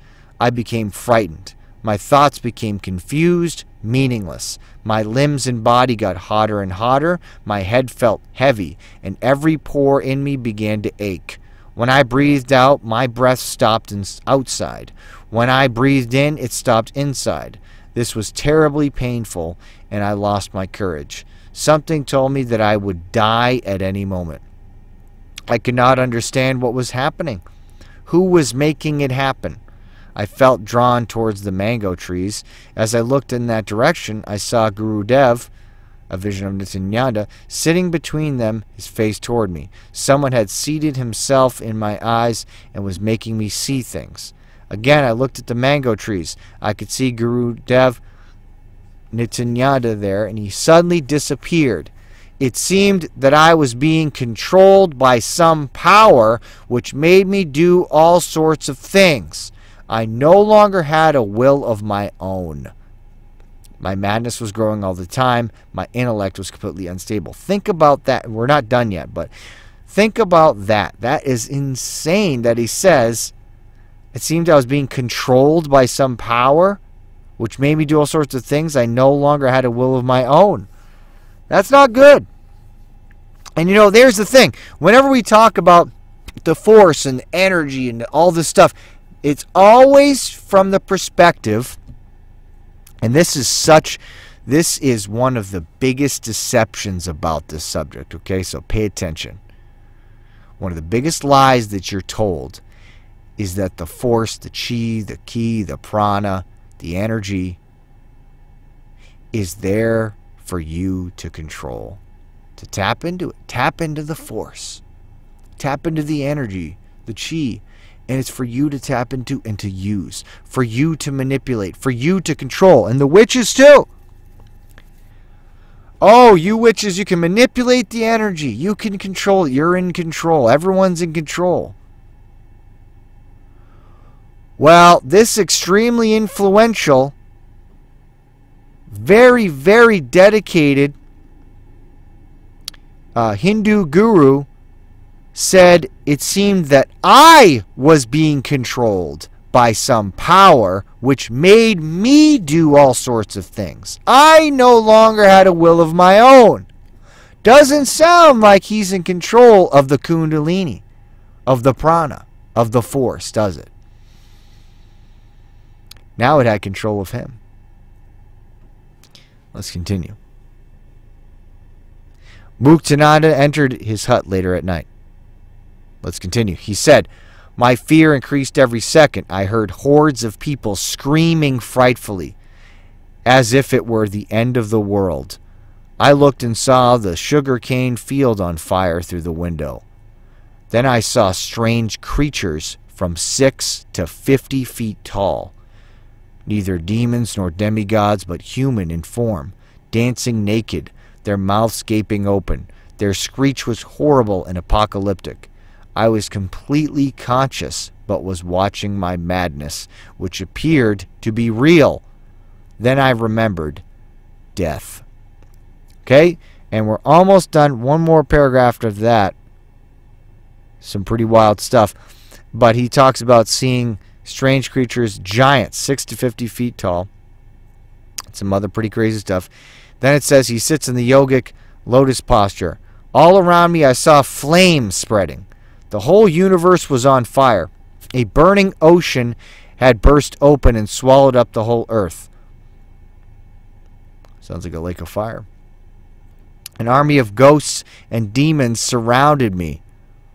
All the while I was locked into my lotus posture, my eyes closed, my chin pressed down against my throat so that no air could escape.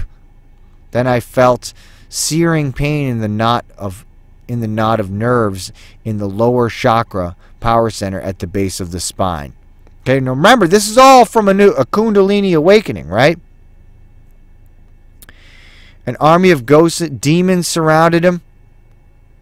Felt the searing pain in the knot of nerves, the lower chakra at the base of the spine. I felt a pain, searing pain. My eyes opened. I wanted to run away, but my legs were locked in the lotus posture. Now I saw the whole earth covered with waters of universal destruction. The world had been destroyed, and I alone was left. Only my hut had been saved. Then from over the water was a moon-like sphere about 4 feet in diameter. That came floating in. It stopped in front of me. This radiant white ball struck against my eyes and then passed inside me. It came from the sky and entered me. The light penetrated all through me. My tongue curled up against my palate and my eyes closed. I saw a dazzling light in my forehead and I was terrified. I was still locked in the lotus position. Then my head was forced down and glued to the ground. The night went on as other processes continued. By daybreak, a new phenomenon had taken hold. I started to make a sound like a camel, which... sorry. I started to make a sound like a camel. Oh my goodness, this is insane. I started to make a sound like a camel, which alternated with the roaring of a tiger.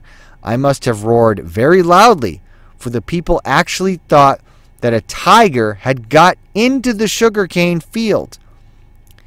The impulse of this Kriya energy possession lasted only a brief while. Now, what does that sound like too? Making animal sounds. I have seen this happen in the charismatic churches. People walking around barking like dogs. Other sounds.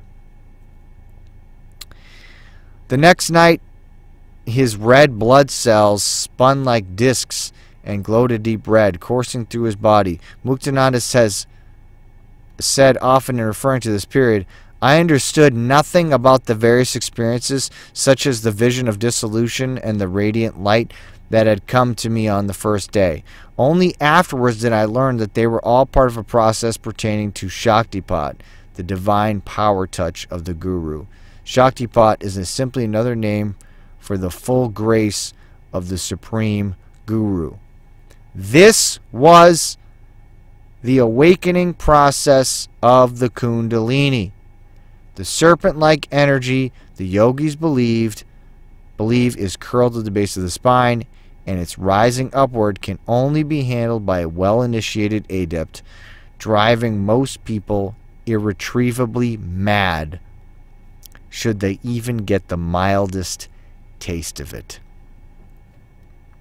These are quotes from Muktananda himself, taken from his autobiography titled Play of Consciousness, a Spiritual Autobiography by Swami Muktananda. And then there's added commentary as found in another book you can get called Riders of the Cosmic Circuit, The Dark Side of Superconsciousness by Tal Brook. That's definitely a good source to expose that type of stuff. But anyways, what did he say? This was the awakening process of the Kundalini. Now, it doesn't sound as fun as it's often portrayed, does it? And it didn't sound like what they were talking about on Wikipedia about Muktananda's experience, did it? They whitewashed it. But beyond him, you know, this is the reality of it. And the bottom line is when you're messing around with the Kundalini, with this force, with the prana, the chi, all the stuff, you're messing around with things that you don't understand. You think you do. You think you're in control. You think that you know what you're doing and you understand it. But the reality is you really don't. You might have, and it doesn't matter. You can, you studied this. You read a bunch of books about it. You talk to gurus. You've studied your own. You've had experiences. You're like, oh, no, it's fine. Well, it's not fine. You just think it is. And just because you haven't had an experience like that doesn't mean anything. You know, the point is that he was getting to, he wanted this, he really sought after this Kundalini awakening, this experience. And this is what can happen from, it's all from the same force. This is what you need to understand. The Kundalini, the Prana, the Chi, the Ki, all that stuff, it's all the same thing. And this is where, you know, this is the type of thing that can happen from this. Not good. Not something good. And we haven't even explained what this is, by the way. All I'm showing right now is that it's not all sunshines and rainbows and it's always positive, like they say. It sounds pretty negative right here. Pretty crazy and insane. He says, basically, they said you're dancing on the edge of going insane. And so we're just proving that. But then, you know, you have to ask the question, well, what in the world is this? Is this energy or is it, what is it? And is there, like they say in Star Wars, is there a dark side and a light side? And why is it, why did that happen? And what is it? Well, we're going to get into that. We're going to see that. We're just going to move on to this section real quick. Bubba Free John. Adida Samraj, born Franklin Albert Jones, 1939 to 2008, he lived, was an American spiritual teacher, writer, and artist. He was the founder of a new religious movement known as Adidam. He changed his name numerous times throughout his life. These include Bubba Free John, Da Free John, Da Love, Ananda, all kinds of names. Okay, who cares? And Adi Da initially became known in the spiritual counterculture of the 1970s for his books and public talks, and for the activities of his religious community. His philosophy was essentially similar to many Eastern religions, which see spiritual enlightenment as the ultimate priority of human life, distinguishing his from other religious traditions. Adi Da declared that he was a uniquely historic avatar, incarnation of a god or divinity in human form. As such, Adi Da stated that henceforth devotional worship of him would be the sole means of spiritual enlightenment for anyone else. Yeah, of course. This is what the cult leaders say. Devotional worship of them. That's how you get the enlightenment. You got to worship them. Same thing the devil said. Give him the worship instead of God. One of the dangers of Kundalini energy is temporary or permanent insanity. I'm sensing a theme here. This insanity. Temporary or permanent insanity. Here are a few illustrations from meditators who follow Guru Bubba Free John. Here's what they say, talking about some Kundalini energy. And you see what you think about that. About this Kundalini experience. Bubba's eyes rolled up and his lips pulled into a sneer. His hands formed mudras as he slumped against Sal, who also fell back against other devotees sitting behind him. Almost immediately, many of those present began to feel the effects of intensified Shakti power. All through the spontaneous internal movement of the life force. Their bodies jerked or shook, their faces contorted, some began to cry, scream, and moan. The whole bathhouse seemed to have slipped into another world. Again, this sounds exactly like The people, if you've ever seen these revivals in these charismatic churches, like with that guy Rodney Howard Brown, Todd Bentley, Benny Hinn, all this stuff, Kenneth Hagin, exact same thing happens. People are shaking. What did they say here? They fell back against other devotees. They're always falling backwards, by the way, but they fall backwards onto other people, and then those other people start getting affected by this energy, and it's like contagious, and they're all touching each other. Same thing. I saw Bubba just enter into Sal, just go right into Sal. From there, he went over to everybody else, and then everybody else started going crazy. My hands were slowing and vibrating. It felt like electricity, like they were on radar or something, and they were just being directed to all the people around me. I felt like I was conducting the force, notice how they use that, the force, through me to the others there. People were screaming and howling, crying and yelling out. As soon as I went into the room, I felt the force. My head started jerking, and I sat down next to Billy Sickness and Joe Hamp. The force went through my body, at first warm, then hot. It started to hurt. I was in a sitting position. My hand was raised, and I couldn't move it because the force moving through it. My head was bent down. I was so full of intensity, I started to cry. I was so insane, I didn't know what was happening at all. Everybody sitting here started to have incredible Shakti manifestations and other things. It was absolutely intense. When I was sitting here with everybody, I was shaking, and it felt sort of like I was possessed. The terror of being destroyed, totally destroyed. What did they say? And it felt sort of like I was possessed. Suddenly his body exploded with movements, his arms and legs flying outward, his head rolling around and snapping. Force seemed to be flung from his body into others present from, and this is taken from Da Free John's Garbage and the Goddess. And then one more comment here from this book, Tal Brooks, Riders of the Cosmic Circuit. What is called intensification or possession by energy is a core experience in the historical literature of meditation and many occult practices. This energizing is experiences as a dramatic and even overwhelming influx of spiritual power. It can be wild or uncontrollable, even deadly. And irrespective of the interpretation placed on it, it shares characteristics with spirit possession. Abundant literature illustrates this, such as Bhagwan Sri Rajneesh's The Book of the Secrets, Swami Muktananda's Play of Consciousness, Swami Rudrananda's Spiritual Cannibalism, Da Free John's Garbage and the Goddess, Tal Brooks, Riders of the Cosmic Circuit. Okay, so that's very interesting because we're tying together to the next subject that we're going to talk about here. But this last paragraph, you read about this, this Kundalini awakening from the Bubba John dude, and it sounded really messed up. And people were talking about feeling like they're going insane.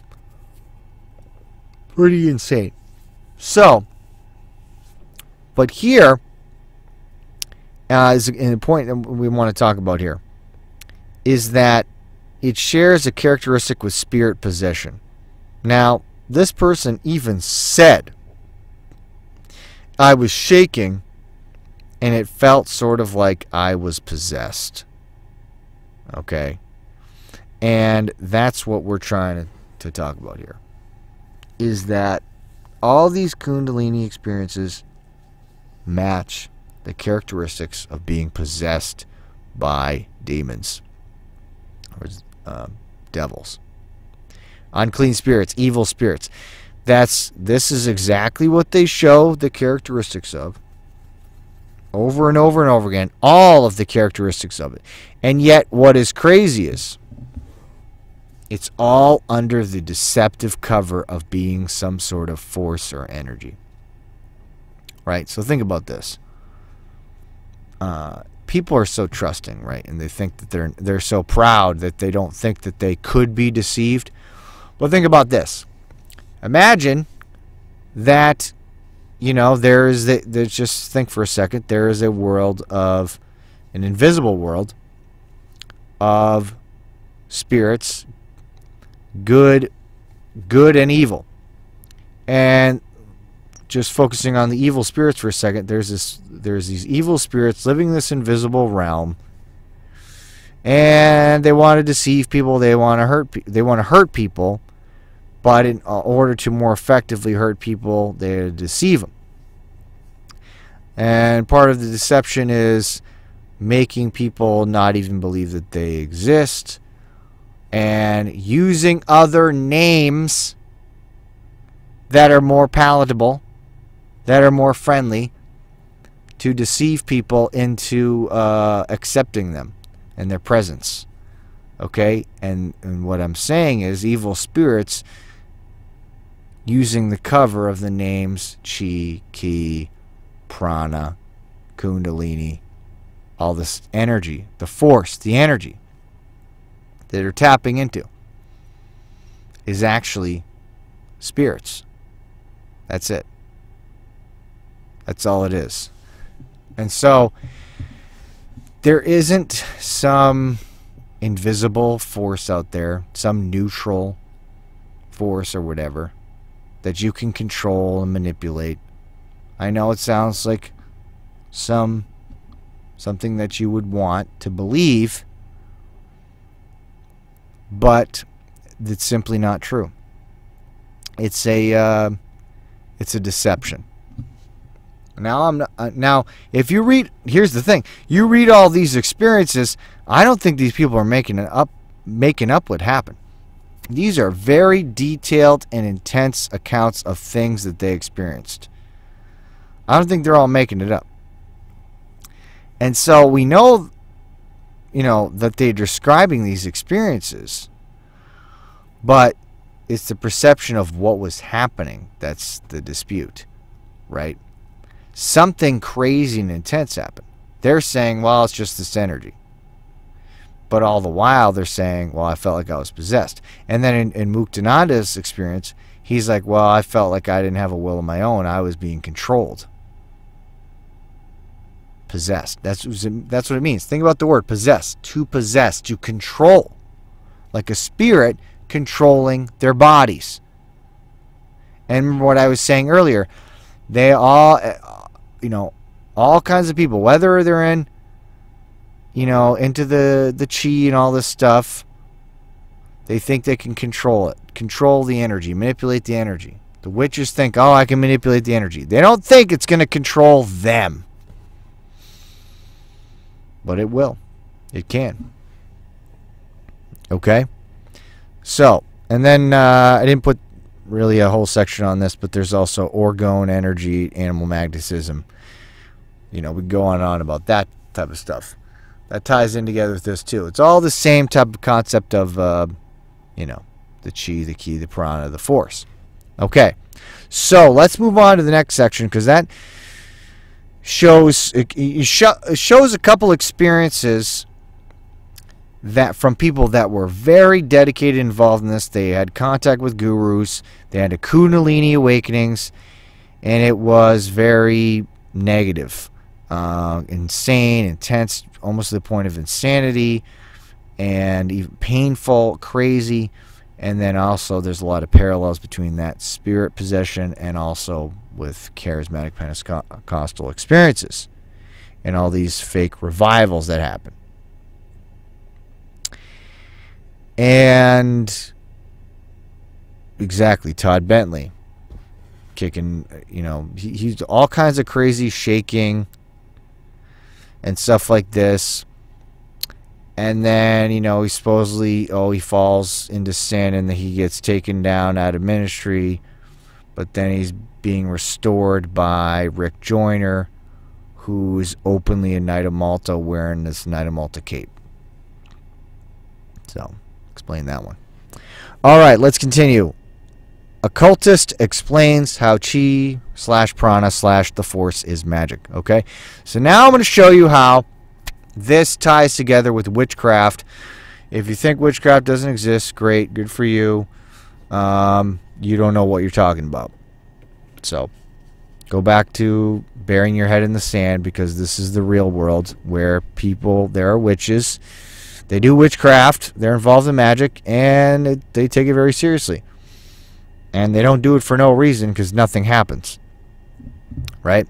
So this isn't from independentfundamentalbaptist.com. This is from isisbooks.com. Okay? And taken from an article from Isis Books, Occult Bookstore. Look at what they say. Hey, listen, look at the title. Chi, George Lucas, and Magic. Yeah. We'll see what they say. Is Tai Chi magic, she asked. That depends on your definition of magic, was my answer. And as Eastern energy work becomes more prominent in the West, the frequency of this question increases. Not only is Tai Chi questioned, the curiosity extends to, among other things, Feng Shui, Reiki, Qigong, and martial arts. I actually used to have a martial arts videotape. When I was younger, a teenager, I did Kung Fu. I did a style called Pai Lum, White Dragon Chinese boxing. And it was kind of a weird, obscure type of Kung Fu. But anyways, my teacher gave me this videotape. It was very strange. It was like this Qigong thing.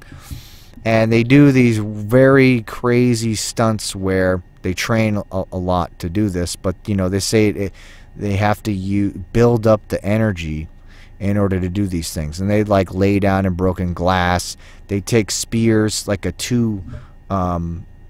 double-edged, like one each side of the stick is a spear, and they both put it in their necks, in the clavicle basically, and they push it together, and they move closer to each other until when the spear is bending, until it breaks in the middle, and they're pushing the pointy end of their necks.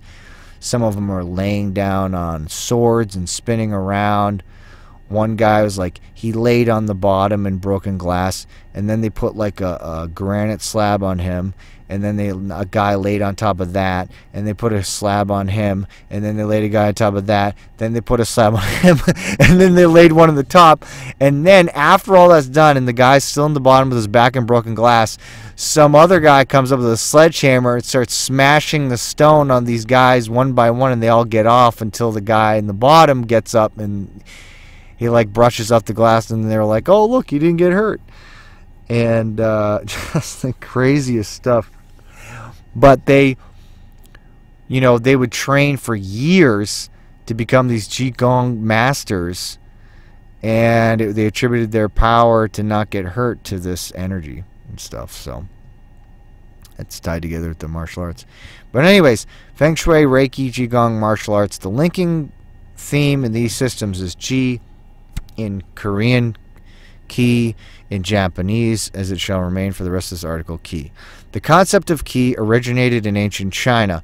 It was expounded upon by thinkers such as Lao Tzu, who saw it as the source of creativity expressed in the form of yin, feminine, and yang, masculine, and Quan Tzu, who considered Ki to be divine, the divine force that penetrates all things. Every person has Ki, as does the universe as a whole.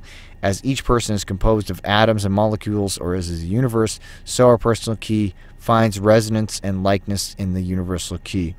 It's, just think about that in light of everything that we've seen. It's a bunch of garbage.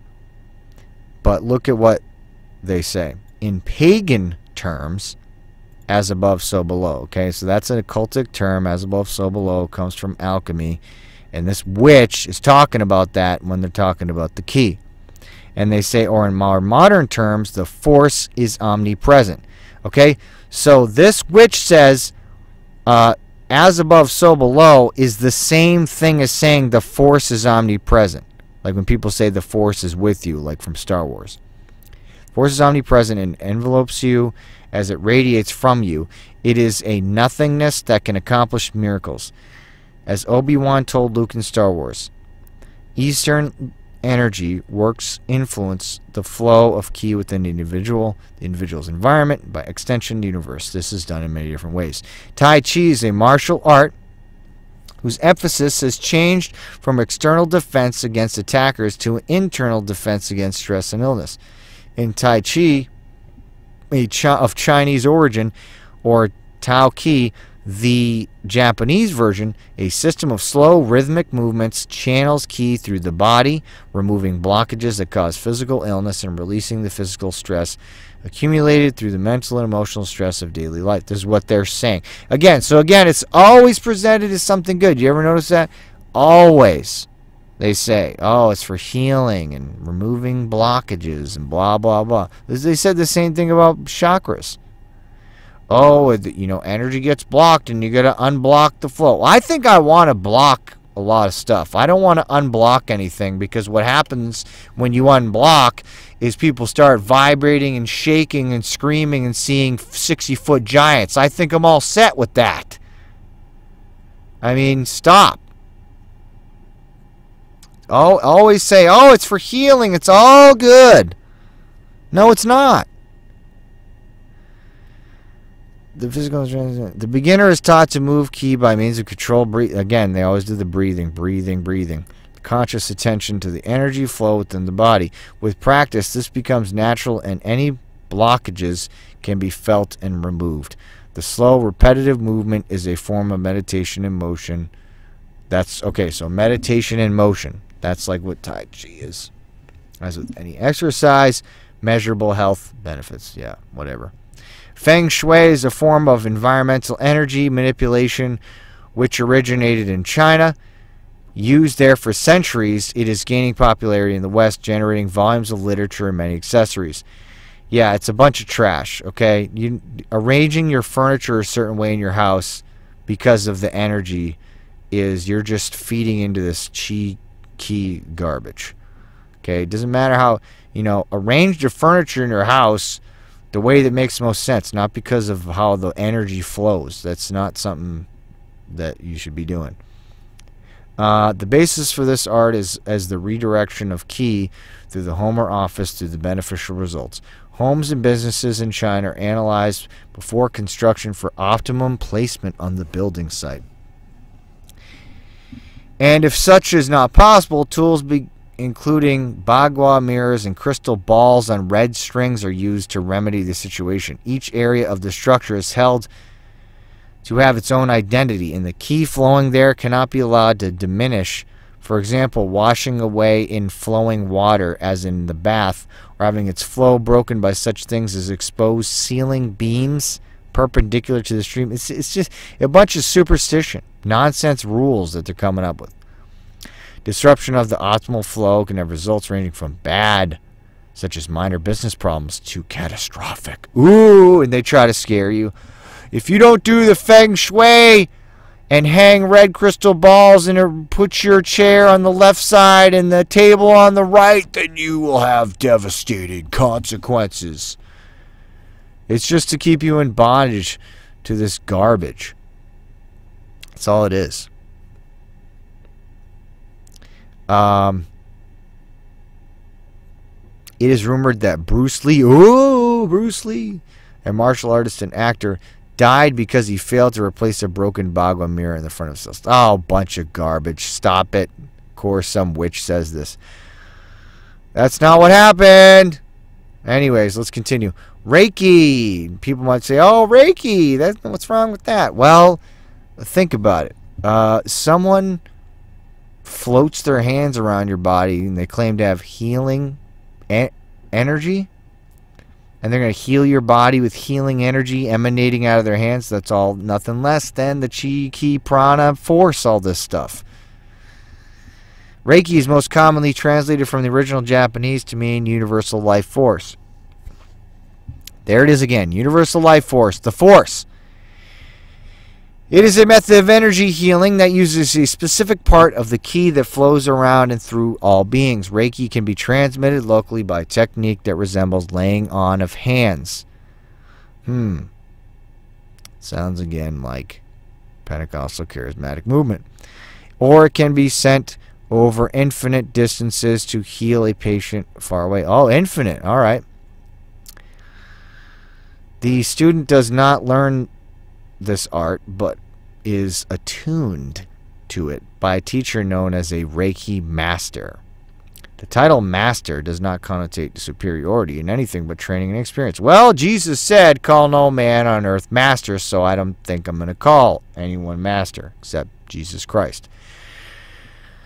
The Reiki practitioner's power does not come from within, but from without. From the life force energy present throughout the existence, the universal key. The Usui system Reiki, named after Dr. Mikao Usui, who rediscovered Reiki near the turn of the century. There are 3 levels of training. Reiki 1, Reiki 2. All right, who cares? Bunch of Reiki stuff.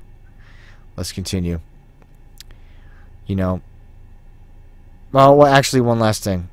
There is no particular arcane ritual involved in any of the healing or attunements, or in secrets are kept from respect for the art, not as a means of excluding those. Okay, so anyone can learn whatever. It's tapping into the energy. Qigong is a discipline similar to Tai Chi. In theory, it originated as a form of ki manipulation for health purposes, whereas Tai Chi began as a form of external self-defense. We already know that. Okay. The other martial arts which make extensive use of the ki energy. Shaolin temples in China, from which most modern martial arts were developed, present in the oldest true Shaolin Kung Fu, and one of the newest, Ed Parker's American Kenpo Karate. By the way, I don't do Kung Fu anymore. When I was talking about I did Kung Fu when I was a teenager, I didn't do it for that long. And also, it was interesting when they had a weird ranking system. It wasn't like karate. Like, you weren't allowed to get your black belt if you were under 18. They thought that was kind of silly to give little kids black belts. An adult could just like punch them in the face and they're dead. But anyways, you you start off with a red sash, and I got that.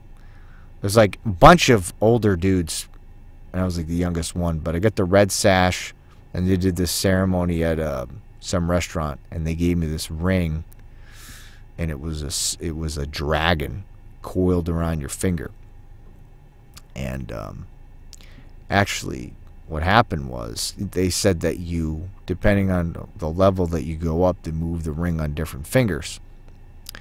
Well, I was all excited, and then I had the thing at home, and I thought that I lost it. Turns out I think my mom threw it in the trash because she didn't like it. So, which is a good thing.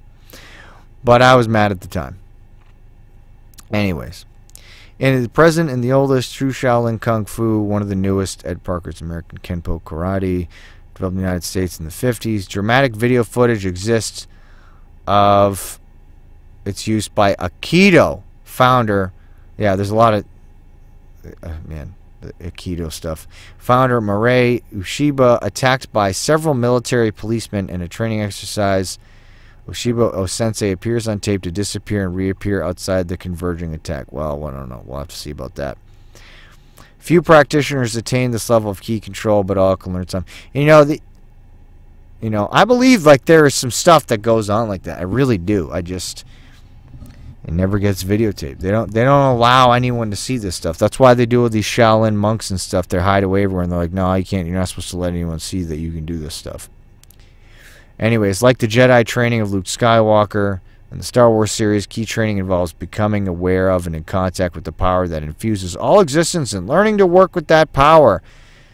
Just like Jedis, George Lucas, creator of Skywalker's Cosmos, was a student of mythologist Joseph Campbell. Go back and watch my video, Star Wars, One World Religion of Antichrist, because I talk about Joseph Campbell in there extensively. And he was a student of Joseph Campbell. And also, anyways, continue. His young adventurer follows the traditional mythic hero's path, as do all seekers to a great or lesser degree. Yeah, and so the movie Star Wars follows that hero's journey that Joseph Campbell talks about. And it's another thing that also Jordan Peterson talks about, interestingly enough. If we follow the path that is tradition in the West, we attain to oneness with the Holy Spirit. No, no, no, no! Don't be talking about the Holy Spirit. I don't even want to read that. Makes me sick. Anyways.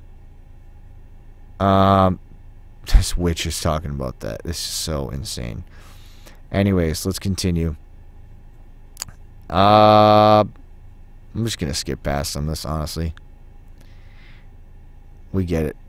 The point is this witch is talking about, you know, you can read the rest of that you want. But, you know, they're talking about how, same thing, that this chi and stuff is the same forces they're talking about in Star Wars. Let's look at this last paragraph, though. If by... Hold on a second. Of course, there's something right there.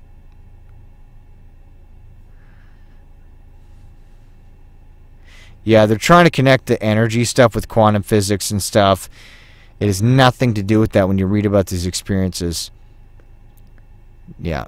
It's absolute garbage. If by magic one means the ability to influence the body and psyche in measurable ways, but without outwardly visible, scientifically measurable means, then yes, Tai Chi is magic. If one takes the anthropological point of view that magic is an attempt to control outside phenomena by personal actions, the answer is again yes, as Ki is used to heal and provide a positive work and living environment. Traditional pagans may not agree with this, but until we can measure Ki with their scientific instruments, it is like the energy they influence with their rituals, indistinguishable from magic. Okay, just a bunch of hogwash. No, it's just you know, there's always these slippery statements where you can never nail it down, and they don't want to just come out and say exactly what they believe. But they said the energy they influence with their rituals, indistinguishable from magic. And you know, there's an admission here about that it's the same thing, that they're, you know, and again, there you talk to certain. I asked someone, I was witnessing one time, I was on the street witnessing to someone. They said they're a witch, and I said, would you define, you know, how do you define it, this magic and stuff like that? And I said manipulation of energy. He said, yes, manipulation of energy. And I'm just thinking, like, okay, so you just think you're dealing with energy, and it's not. So this is a theme that happens over and over and over again. Oh, it's energy, it's a force, it's this, it's that, it's the other thing. Anything but spirits, evil spirits. Now, sometimes people do deal with spirits, of course. They think it's spirits of the dead, or even sometimes angels, or even people think they deal with evil spirits, but they think, if, you know, they sprinkle, they draw a triangle on the ground, and they're in a protective circle, that they'll be fine, which is a bunch of baloney. You're not protected at all from that. So anyways, it's another, that's kind of going beyond the scope of this. But let's continue. To sum it all up, let's sum this up. A Kundalini release, which is energy that lies dormant at the base of the spine until it is activated as by the practice of yoga and channeled upward through the chakras in the process of spiritual perfection, is often the result of such practices. This can be triggered by the aforementioned meditation, yoga, breathing exercises, Reiki, Qigong, healing, Tantra, transcendental meditation, and other Eastern or New Age spiritual exercises. When the Kundalini energy is rising through the chakras, meridians, it can cause big problems for the body and mental health of the practitioner. Thousands of people around the world who have been damaged by these artificial spiritual exercises, which are simply wholly demonic in origin, and ostensibly consist of various techniques or intentional triggers of transformative experience, such as sensory isolation and sensory overload, Oh man, yeah, I get into these practices. Yeah, sensory deprivation tanks, biofeedback, meditation of every description, Zen, Tibetan Buddhist, chaotic, transcendental, Christian Kabbalist, Kundalini, Raja Yoga, Tantric Yoga, psychosynthesis, a system that combines imagery and meditative state, chanting, mood-altering music, mind-expanding drugs, esoteric systems of religious mysticism and knowledge, guided imagery, balancing and aligning energies, hypnosis, body disciplines, radical seminars designed to obliterate former values, etc. And why do we just list all those things? Because, what do we read? The people have been damaged by various techniques that, you know, they say that they're talking about this energy, and so you got to think of it like this: it's all getting to the same thing, right? But through different religions, religious practices, different various types of things that people engage in, and they say that they're all talking about this force. So it doesn't matter how you get there or what you call it. You're going to the same place in the end. And at the end of the day, when you start talking about some invisible life force, you're messing with something that you don't understand, and it's not good. And it's always going to be presented as good, as something positive. You know, evil is not going to present itself as evil to you, to most people, because it will be rejected if it's just openly evil. Okay, so we're going to end this video with this last section, and what this is going to show is that what I'm going to do is I'm going to show the abilities that they portray in Star Wars movies, that the abilities that people have, that Jedis have from the Force, and how it exactly describes abilities that people talk about and having in witchcraft, that witches and occultists have, and people that are possessed by demons. It's the exact same thing. Description of people that use the Force is just, it's basically like they're just witches, okay? So Jedis are nothing but witches running around doing magic, and that's it. And this is exact description of everything that they can do, is exact description of what witches talk about. Occultists, okay? So it's not even like hard to prove. But we're just going to go through this pretty quick. Force abilities. The Force in Star Wars can enhance natural, physical, and mental abilities, including strength, such as during a force jump, or to slow a fall from an otherwise dangerous height, and accuracy, as when Luke Skywalker was able to launch proton torpedoes into a 2-meter wide thermal exhaust port on the Death Star in A New Hope. I feel like such a nerd saying that. Proton torpedoes into a 2-meter wide thermal exhaust port on the Death Star. Whatever, it's in the notes. All right, let's continue. So, enhanced strength, right? Because the force jump, they say they have enhanced strength. Well, someone had enhanced strength in the Bible. Let's read about them. Mark chapter 5, verse 1. And they came over unto the other side of the sea in the country of the Gadarenes. And when he was come out of the ship, immediately there met out of the tombs a man with an unclean spirit, who had his dwelling among the tombs, and no man could bind him, no, not with chains, because that he had been often bound with fetters and chains, and the chains had been plucked asunder by him, and the fetters broken in pieces, neither could any man tame him. And always, night and day, was he in the mountains and in the tombs, crying and cutting himself with stones. But when he saw Jesus afar off, he ran and worshipped him, and cried with a loud voice, and said, What have I to do with thee, Jesus, thou Son of the Most High God? I adjure thee by God, that thou torment me not. For he said unto him, Come out of the man, thou unclean spirit. And he asked, What is thy name? And he answered, saying, My name is Legion, for we are many. Okay, so this was a man who was possessed by devils, unclean spirits, and he had so many in them that the thing said, "My name is Legion, for we are many." Many, many, many devils went into him. And what happened? He had supernatural strength. It says that no man could bind him. They couldn't bind him with chains and fetters. He broke them. No one could tame him. Did he get his... sounds like he got his power from the Force. And the Force is a legion of devils.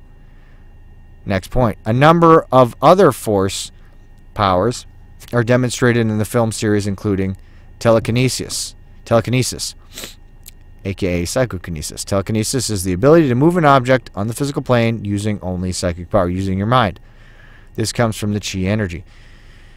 From the website howtotelekinesis.com, last but not least, we must have sufficient energy to perform telekinesis. In fact, doing some homemade Qigong exercise is how I first discovered my telekinetic abilities.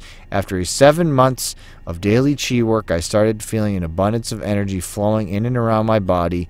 It felt sort of like an electromagnetic force field surrounding me, which is it's not a force field. It's just so crazy, because it's like adults that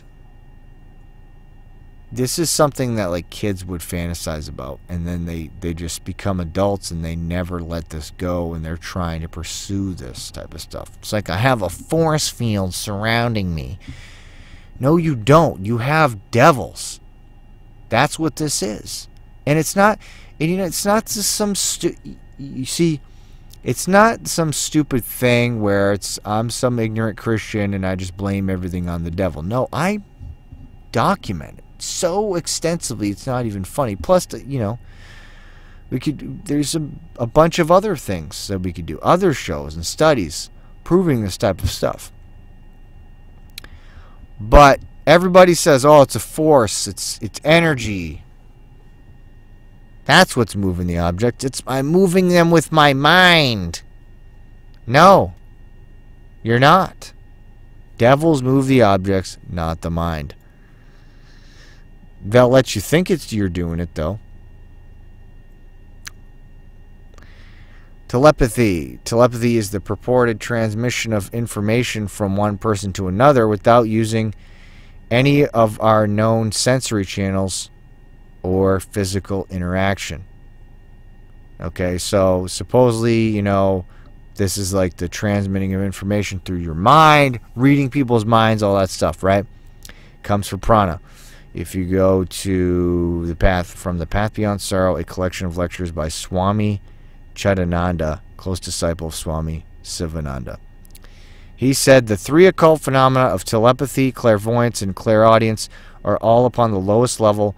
When one's prana becomes refined and one's mind becomes purified, these phenomena come naturally and one is not aware of them. Some even though... Alright, let's skip down. These 3 powers are the primary powers in yoga. The primary occult phenomena in the path of yoga. And they come much more rapidly in yoga than in other methods. Wow. Much more rapidly using yoga. Aleister Crowley wrote a book on yoga too. I wonder why. But anyways, so that telepathy is another thing that they can do with the Force in Star Wars, and this is something they do in occultic practices and mysticism. Okay, let's move on to the next one. Levitation. Levitation or transvection is the paranormal. In the paranormal context, is the rising of a human body into the air by mystical means. Some parapsychology and religious believers interpret alleged instances of levitation as a result of supernatural action of psychic power or spiritual energy. Well, how about this? Through the power of witchcraft and devils. Levitation, right? We have one from account of Simon Magus from history, who was in the Bible, and he tried to pay Peter money for the power, the gift of the Holy Ghost. He's like, oh, can I have this power? And he tried to offer him money, and Peter rebuked him and said, thy money perish with thee. You can't buy the power of the Holy Ghost. And so if you read a lot of commentaries on the Bible and like the book of Acts and stuff, and like this history, they all say that Simon the sorcerer after that became this like super well-known sorcerer. So here's one account of it from Pliny the Elder's A Natural History. During the contest before Nero in the Roman amphitheater, Simon Magus levitated above the city. Simon Magus was a reputed sorcerer said to have bewitched the people of Samaria and led to believe that he was possessed of divine power. They claimed that he could make himself invisible when he pleased, to be able to levitate at will and assume the appearance of another person, pass through fire unharmed, cause statues to come alive, make furniture move without any visible means of imparting motion. He claimed to be God. An account described of St. Clement states that on the arrival of Peter, Simon flew gracefully through a window into the outside air. This is what they said was going on. So anyways, he was said to levitate, all this other stuff, and then the telekinetic powers. How was it from? Witchcraft. And it says there's Simon the sorcerer. And we're going to read a little bit about that right here. Acts chapter 8, verse 9. It says, but there was a certain man called Simon. This is the guy, Simon Magus, who was before time in the same city, used sorcery, and bewitched the people of Samaria, giving out that himself was some great one, to whom they all gave heed from the least to the greatest, saying, this man is the great power of God. And to him they had regard, because of a long time he had bewitched them with sorceries. Okay, so talks about him being a sorcerer in the Bible, and then history says he was levitating and doing all this stuff. It's by the power of witchcraft. Same thing as what Jedis do, the same things that sorcerers do. That's what Jedis do. Levitation in Hinduism. In Hinduism, it is believed that some Hindu gurus who have become siddhas, those who have achieved spiritual powers, have the power of being able to levitate. You've seen that before in maybe a movie, cartoon, or whatever. They have people sitting in a lotus position and they're floating in the air, levitating. But anyways, that's in there. They account for that. Levitation is said to be possible by mastering the Hindu philosophy. Okay, yeah, look at this. Levitation is said to be possible by mastering the Hindu philosophy of yoga. Yogi Subhaya Pulyavar was reported to have levitated into the air for 4 minutes in front of a crowd of 150 witnesses on June 6, 1936. He was seen suspended horizontally several feet above the ground, in a trance, lightly resting his hand upon the top of a cloth-covered stick. Pulyavar's arms and legs could not be bent from their locked positions once on the ground. So, that's what people said. But mastering yoga. Alright, deep hypnosis. Hypnosis is a state of mind. Hold on.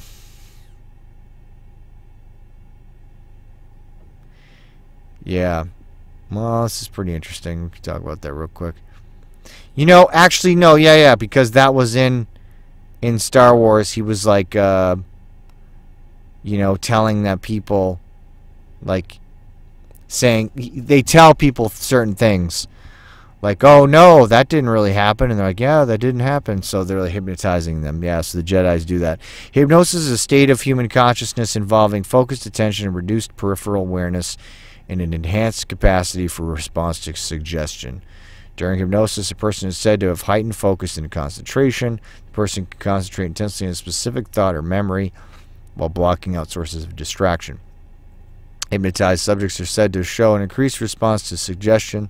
Hypnosis is usually induced by a procedure known as hypnotic induction, involving a series of preliminary instructions and suggestions. Modern hypnotism owes its name and appearance to in the realm of science investigations made by James Braid. Here's a quote from James Braid as to where hypnotism came from. All right. We'll read this quote. Inasmuch as patients can throw themselves into the nervous sleep and manifest all the usual phenomenon of mesmerism through their own unaided efforts, as I have so repeatedly proved, by causing them to maintain a steady fixed gaze at any point, concentrating their whole mental energies on the idea of an object looked at, or that the same may arise by the patient looking at the point of his own finger, or as the Magi of Persia and Yogi of India have practiced for the last 2,400 years.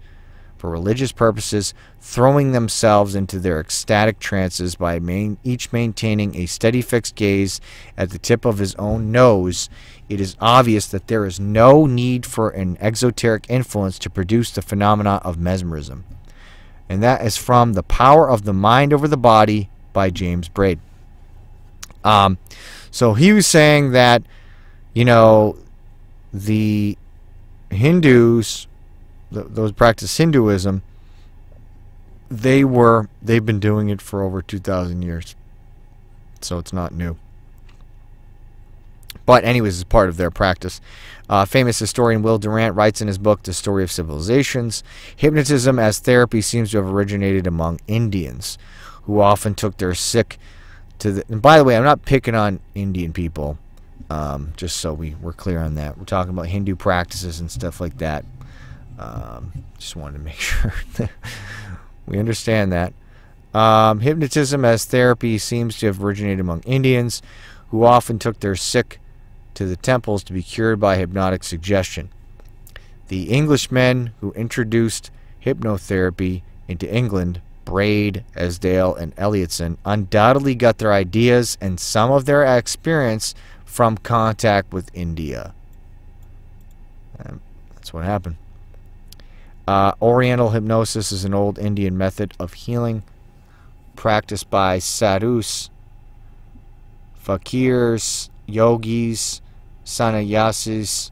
These people indulge in self-induced hypnosis or trance states by practicing rhythmic breathing exercise method like pranayama meditation. For heterohypnosis, they used threatening, stare, and suggestive techniques like loud commands to bring out the subject's imagination generated from within the mind. All right.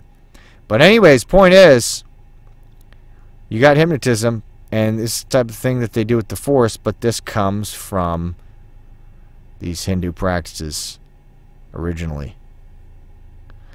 I'm going to kind of skip past this a little bit. Enhanced empathy. You know, it kind of might sound like a weird thing, but it's actually part of witchcraft.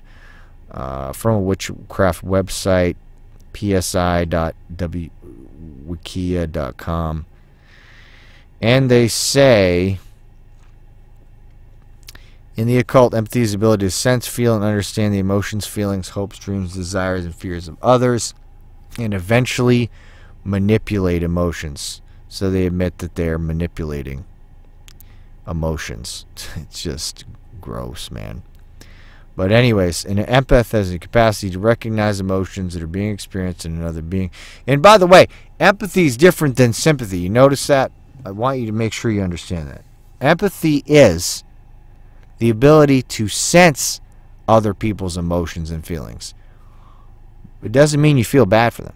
Sympathy is you feel bad for someone, right? You empathize, but then you sympathize what they're going through. You kind of put yourself in their shoes.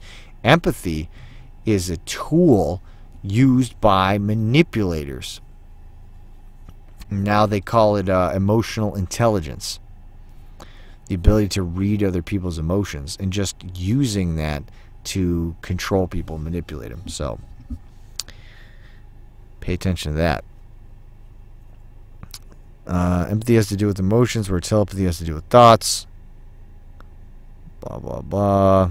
Power to recognize, perceive, feel the emotions of others. True empathy can also influence the feelings of others around them. Many empaths strengthen their power by meditating and using it regularly.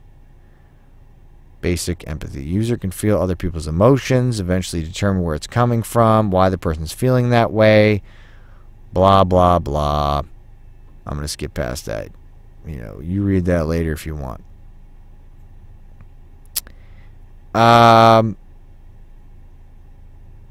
Sensing another, blah, blah, blah. So, disturbance in the Force.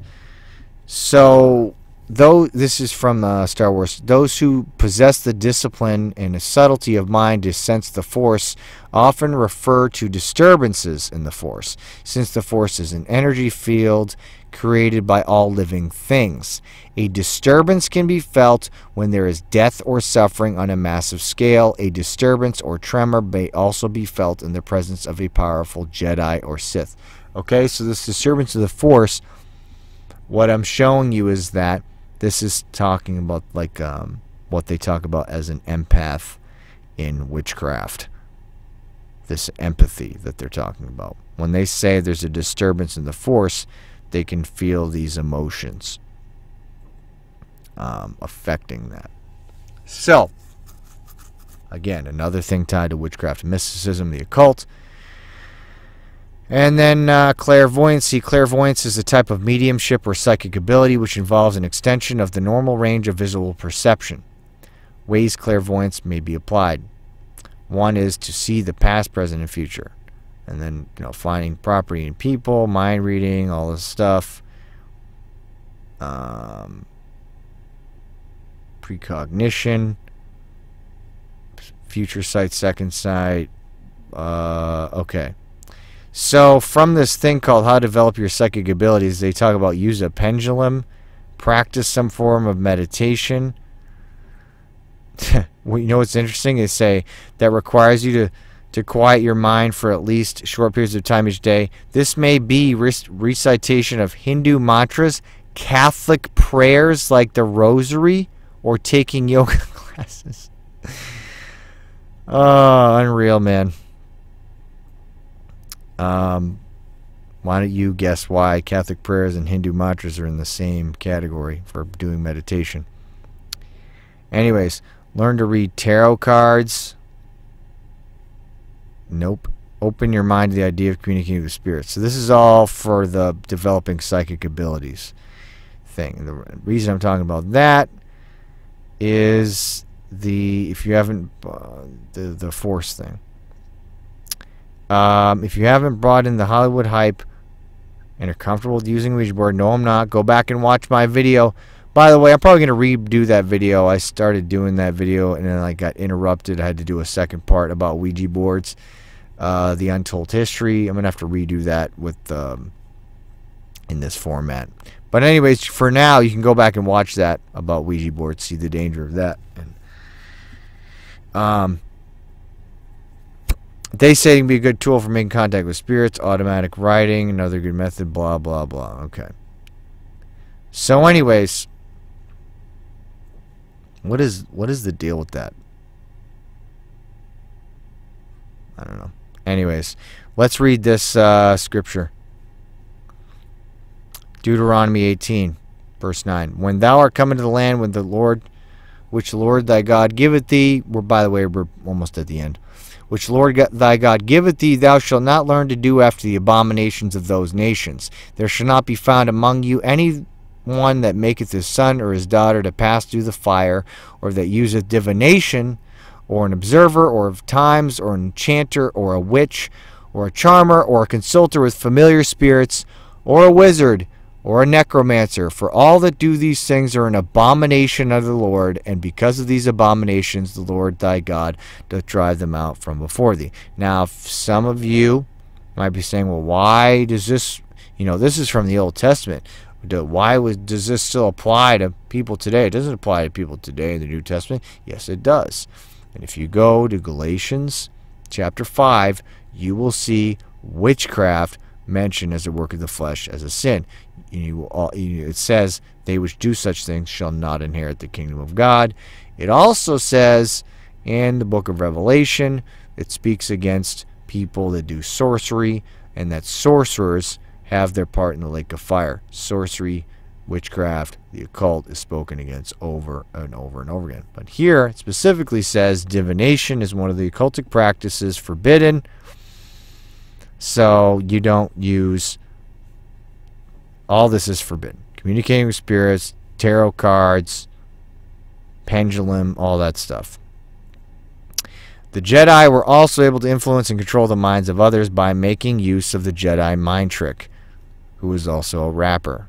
But anyways, Jedi mind trick. Obi-Wan uses this type of ability when he and Luke Skywalker first arrive in Mos Eisley in A New Hope, and they are stopped by stormtroopers. Using the Force, Obi-Wan convinces the stormtrooper that these aren't the droids you're looking for. And he's like, yeah, these aren't the droids you're looking for. Okay, goodbye.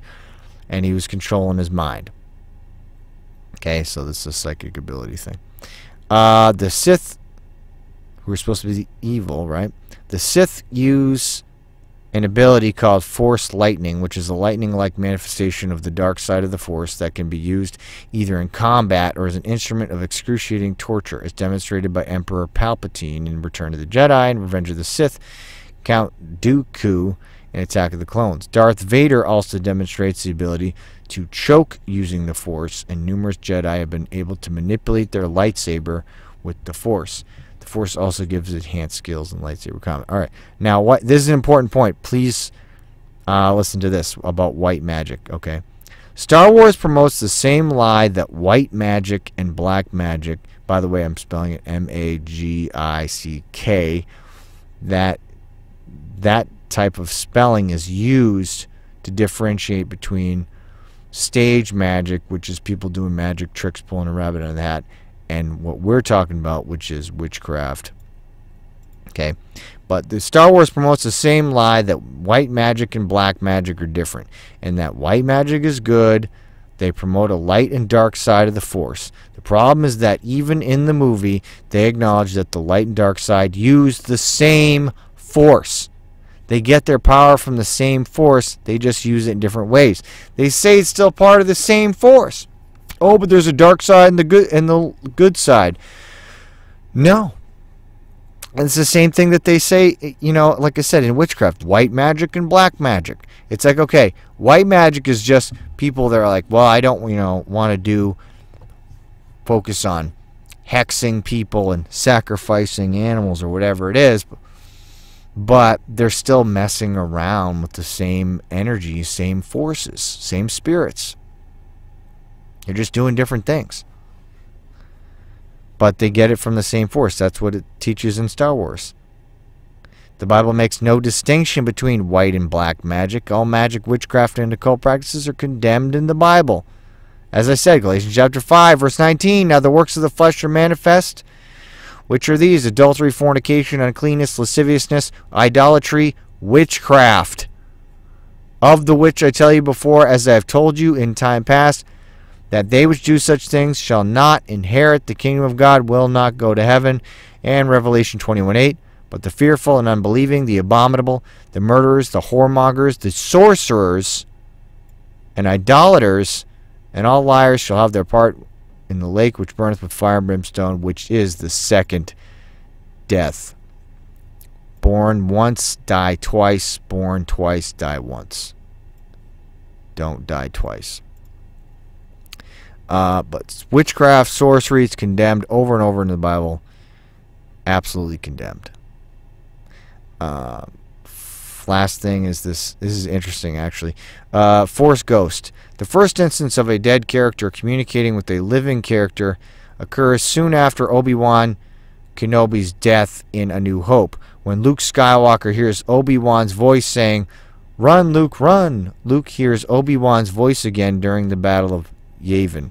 The first visual appearance of a Force ghost or Force spirit is in The Empire Strikes Back, when Obi-Wan's ghost appears to Luke on Hoth, and again to Luke and Yoda on Dagobah. In Return of the Jedi, Luke converses with the ghost of Dagobah after Yoda's death, then sees their two spirits alongside that of Anakin Skywalker during the celebration on Endor at the end of the film. Okay, and by the way, talking to the dead and all that stuff, go watch another video I have called "Can You Talk to the Dead?" And I show that, there's, when people die, there is no in-between realm. There's no such things as ghosts, like, that's not actually spirits of dead people, but that unclean spirits, familiar spirits, devils can impersonate dead relatives, even their voices and their appearance. That's not actually dead relatives. But anyways, Go watch that video for more on that. But we talk about here, we're talking about Endor. Okay, so there was a celebration on Endor, this place in Star Wars. Why'd they call it Endor? Well, 1 Samuel 28:7 from the Bible. Then said Saul unto his servants, Seek me a woman that hath a familiar spirit, that I may go to her and inquire of her. And his servant said to him, Behold, there is a woman that hath a familiar spirit at Endor. And guess what? He went to the witch at Endor. Now, how come in the Bible, the one place we know it's called Endor is a place where Saul goes to see the woman with the devil? He goes to see the witch of Endor. Why did George Lucas name it Endor? Why'd they call it Endor? I don't know. What about the Alpha Lodge? Look into that. All right, Deuteronomy 18:10-11. There shall not be found among you any that does all these things, or consulted with familiar spirits, or a necromancer. What's a necromancer? Someone who tries to talk to the dead. Leviticus 19:31. Regard not them that have familiar spirits, neither seek after wizards, to be defiled by them. I am the Lord your God. Do not seek after them with familiar spirits or wizards. Leviticus 20:6. And the soul that turneth after such as have familiar spirits, and after wizards to go a-whoring after them, I will even set my face against that soul, and will cut him off from among his people. And then finally, Acts 19:19, which says, Many of them also which used curious arts, they were into the occult, brought their books together, their occult books, and burned them before all men. And they counted the price of them, and found it 50,000 pieces of silver. So mightily grew the word of God and prevailed. There's the end of the notes. But yeah, they burned all the occultic books. So there's a lot against witchcraft, sorcery, all types of divination, occultic practices in the Bible. They're specifically condemned. And it's not for no reason. It's dangerous. And you're dealing with the devil. At the end of the day, you're dealing with the devil and his angels, and that's it. That is what you're dealing with. You might not want to believe that. You might want to scoff at it, mock it. But it's the truth. And so you've been given quite a bit of information today, which shows that to you. And we see that pretty simple, as I said at the beginning, that Star Wars teaches this concept of the Force, this universal life force energy, and that it's in multiple different religions and occult practices. And it doesn't matter that it uses a bunch of different names. It's all the same thing. And then I show the danger of it when we see the Kundalini awakening. That's something very, very insane and something you don't want to mess with. And then we saw the parallels between that and possession, and that it shows that the energy is actually devils, and that a lot of the practice, it's all the things that the Jedis do is witchcraft, and that messing around with this energy is witchcraft, and it's all condemned by God. And that kind of summarizes all of it. Alrighty, well, I think we'll stop there because not much more to say on this for now. If you got any more questions, send me an email, tradingserpents@hotmail.com. Other than that, thank you for watching and listening. Hope this was helpful to you. Please consider it. And don't just instantly dismiss. Think about it for a little bit. And go look in the resources. Go look at the sources.